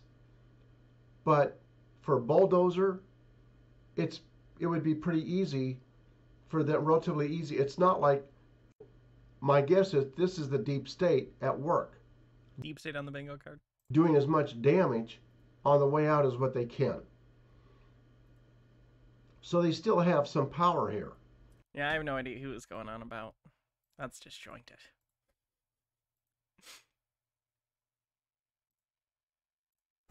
Okay, my friends, I'm going to show you something in a minute, which hopefully is going to start things over again. This is mythology, and there is a lot of it. This is not just a couple of little statements here and there. There is a ton of mythology. Now, nobody's going to read through this book. Is he under the impression that that book contains all human mythology? Because it does not. And also, yes, people have read that book. People have read books. That's not even, like, that big of a book. Like, it's, you know, it's a book, but, like, yes, people have read that book, Roger. You can read that goddamn book. It's not that big of a book. May come and get, this is the, Why did you get that book if you weren't going to read it?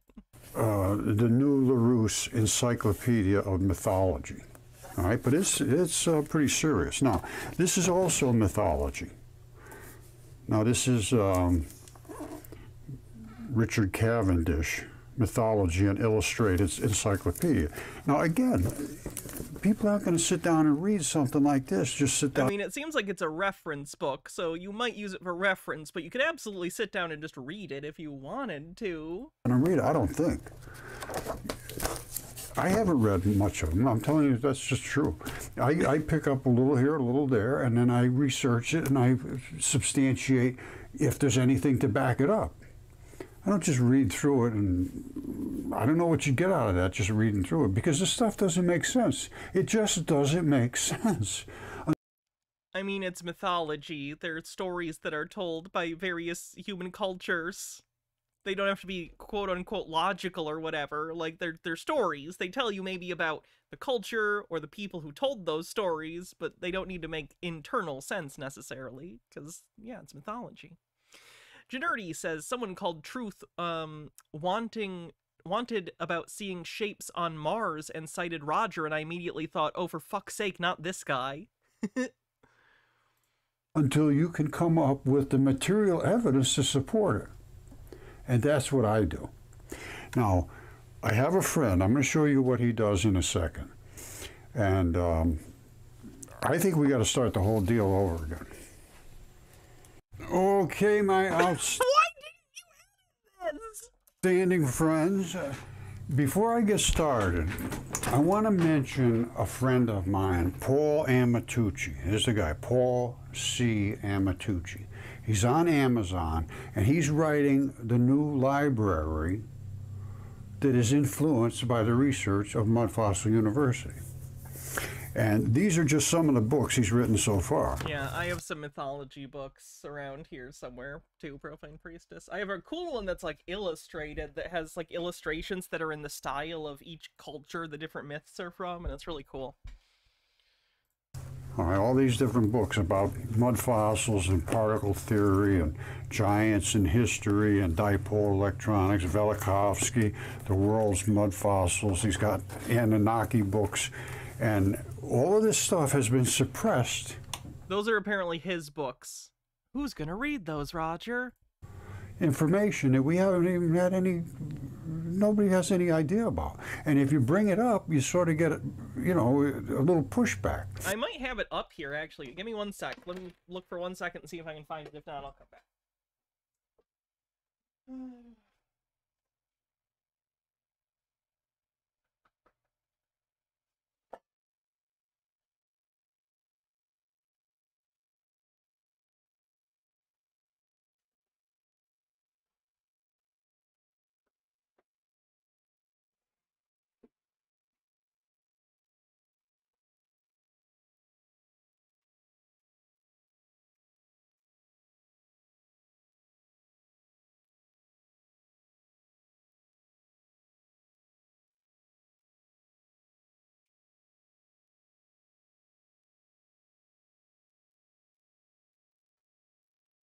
I guess I'll have to look for it later. I'm not sure exactly where I put it, but I got like 300 books up here. I used to have books up here, but then I changed it into a Blu-ray shelf, so my books have been sitting over there on a desk for months, because I gotta go through them and put them somewhere. Another shelf or something. Anyway. So these are very, very simple starter books.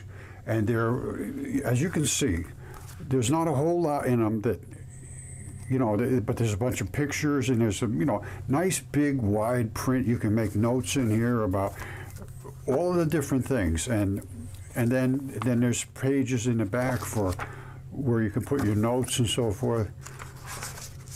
And anyway, it's got to start somewhere. It's got to start somewhere. We need new books. We need new books. We need new education. So this is, and these are not expensive. They're very inexpensive books. Speaking of books, I have right here, in case you didn't see it, someone sent me Mike Lindell's book, and it has the greatest holographic cover I've ever seen in my fucking life. This is genuinely just one of the best fucking covers. I love it. From crack addict to CEO. There we go. Get your David Banner Hulk shot in there. Dun dun dun. He's got here the giants, and he's got Introduction to Mud Fossils, Anunnaki, Velikovsky, Petrified Giants, and then The World is a Mud Fossil. Atlantis, this one here I did back in 2015. Now, just so you understand, I don't make any money on these books. I don't think he's hardly making any money. You look at this. It's $12.99, and he's got colored pictures in here and all kinds of things. So he's just doing it to try to get this information out there. And that's all I'm doing it for, too. I'm not making any money. This is entirely his project. Now, secondly, I'm going to work with Paul. Have fun, Profane Priestess. Happy birthday again, and I hope D&D is excellent. Talk to you later. Sometime down the road, next few months, and get a full one book. There will be all my research, chapter after chapter after chapter. Each chapter will relate to something like the mud fossils, the history, the gods, light research, you know, the things that are in space. I'm going to write the world's shittiest book and self-publish it on Amazon. You're going to be all... I'm telling you. Why not? These people write books. I could write a book. That's a different... It wouldn't be a good book, but it would have words. And even a cover, I bet. Chapters. And they'll be just briefly touched on. Enough so that you got an idea of what I really we're need to do. learn to read and write. And I am going to have a video to support that. But I would recommend these coffee table books. They're very simplistic. They're nothing that you're going to get a big understanding of. I have a very different idea of what a coffee table book is. Chat, I have really cool coffee table books, by the way. In case you ever come to my house, I have the coolest fucking books. Everything. I have Marvel art books. I have art books from, oh god, he's one of my favorite Marvel artists. Why am I blanking on his name? He did Marvels. He's the one that does the more realistic, photorealistic one. I have a book of his art that's just great. I have a book of some of the best EC Comics horror stuff that's a huge, like, coffee table book. once. All sorts of random pop culture encyclopedias. Alex Ross, thank you. I love Alex Ross. He's incredible. I fucking love Marvels. It's one of my favorite Marvel books. Not like an ongoing, but, you know, like a one-off. But I guess they've done spin-offs, but you know what I mean. The original standalone Marvel's graphic novel. What the school is going to be for. And this will eventually be one of the top universities in the world. There's no question. There's no truth anymore in these universities. They gloss over everything, and they say, tell you what to say, then you say it, and then we'll give you a nice, good grade. But if you don't say what we tell you to say, we're going to fail you. We're going to keep your money. We'll tell everybody you're an idiot. You need to demonstrate an understanding of the material, correct? That's the education system we're in right now. And if you bring this stuff, which I have, to all the top universities in the world, zero will engage. So that's because you're a random internet person making absurd claims. For those who don't know, he's a mud fossil guy. So he finds rocks and stuff and thinks they were parts of giants. He thinks some caves were giant vaginas and that obelisks were giant penises. It's a whole thing. Anyway, I think I'm done for the day. I'm tired. So, thanks everyone for hanging out. Tomorrow we'll probably be doing Sovereign Citizens. He is the Kavusi guy. We'll be doing Sovereign Citizens tomorrow. Chile, we have another Chile update, so we will be covering that. If you're a fan of the Chile stuff, good news. So, that's about it. Let me see who we're going to raid on Twitch. The Kavusi gave you nightmares? It's interesting. Is that some sort of subset of Vor? The Kavusi? Let's not get into it. Literally.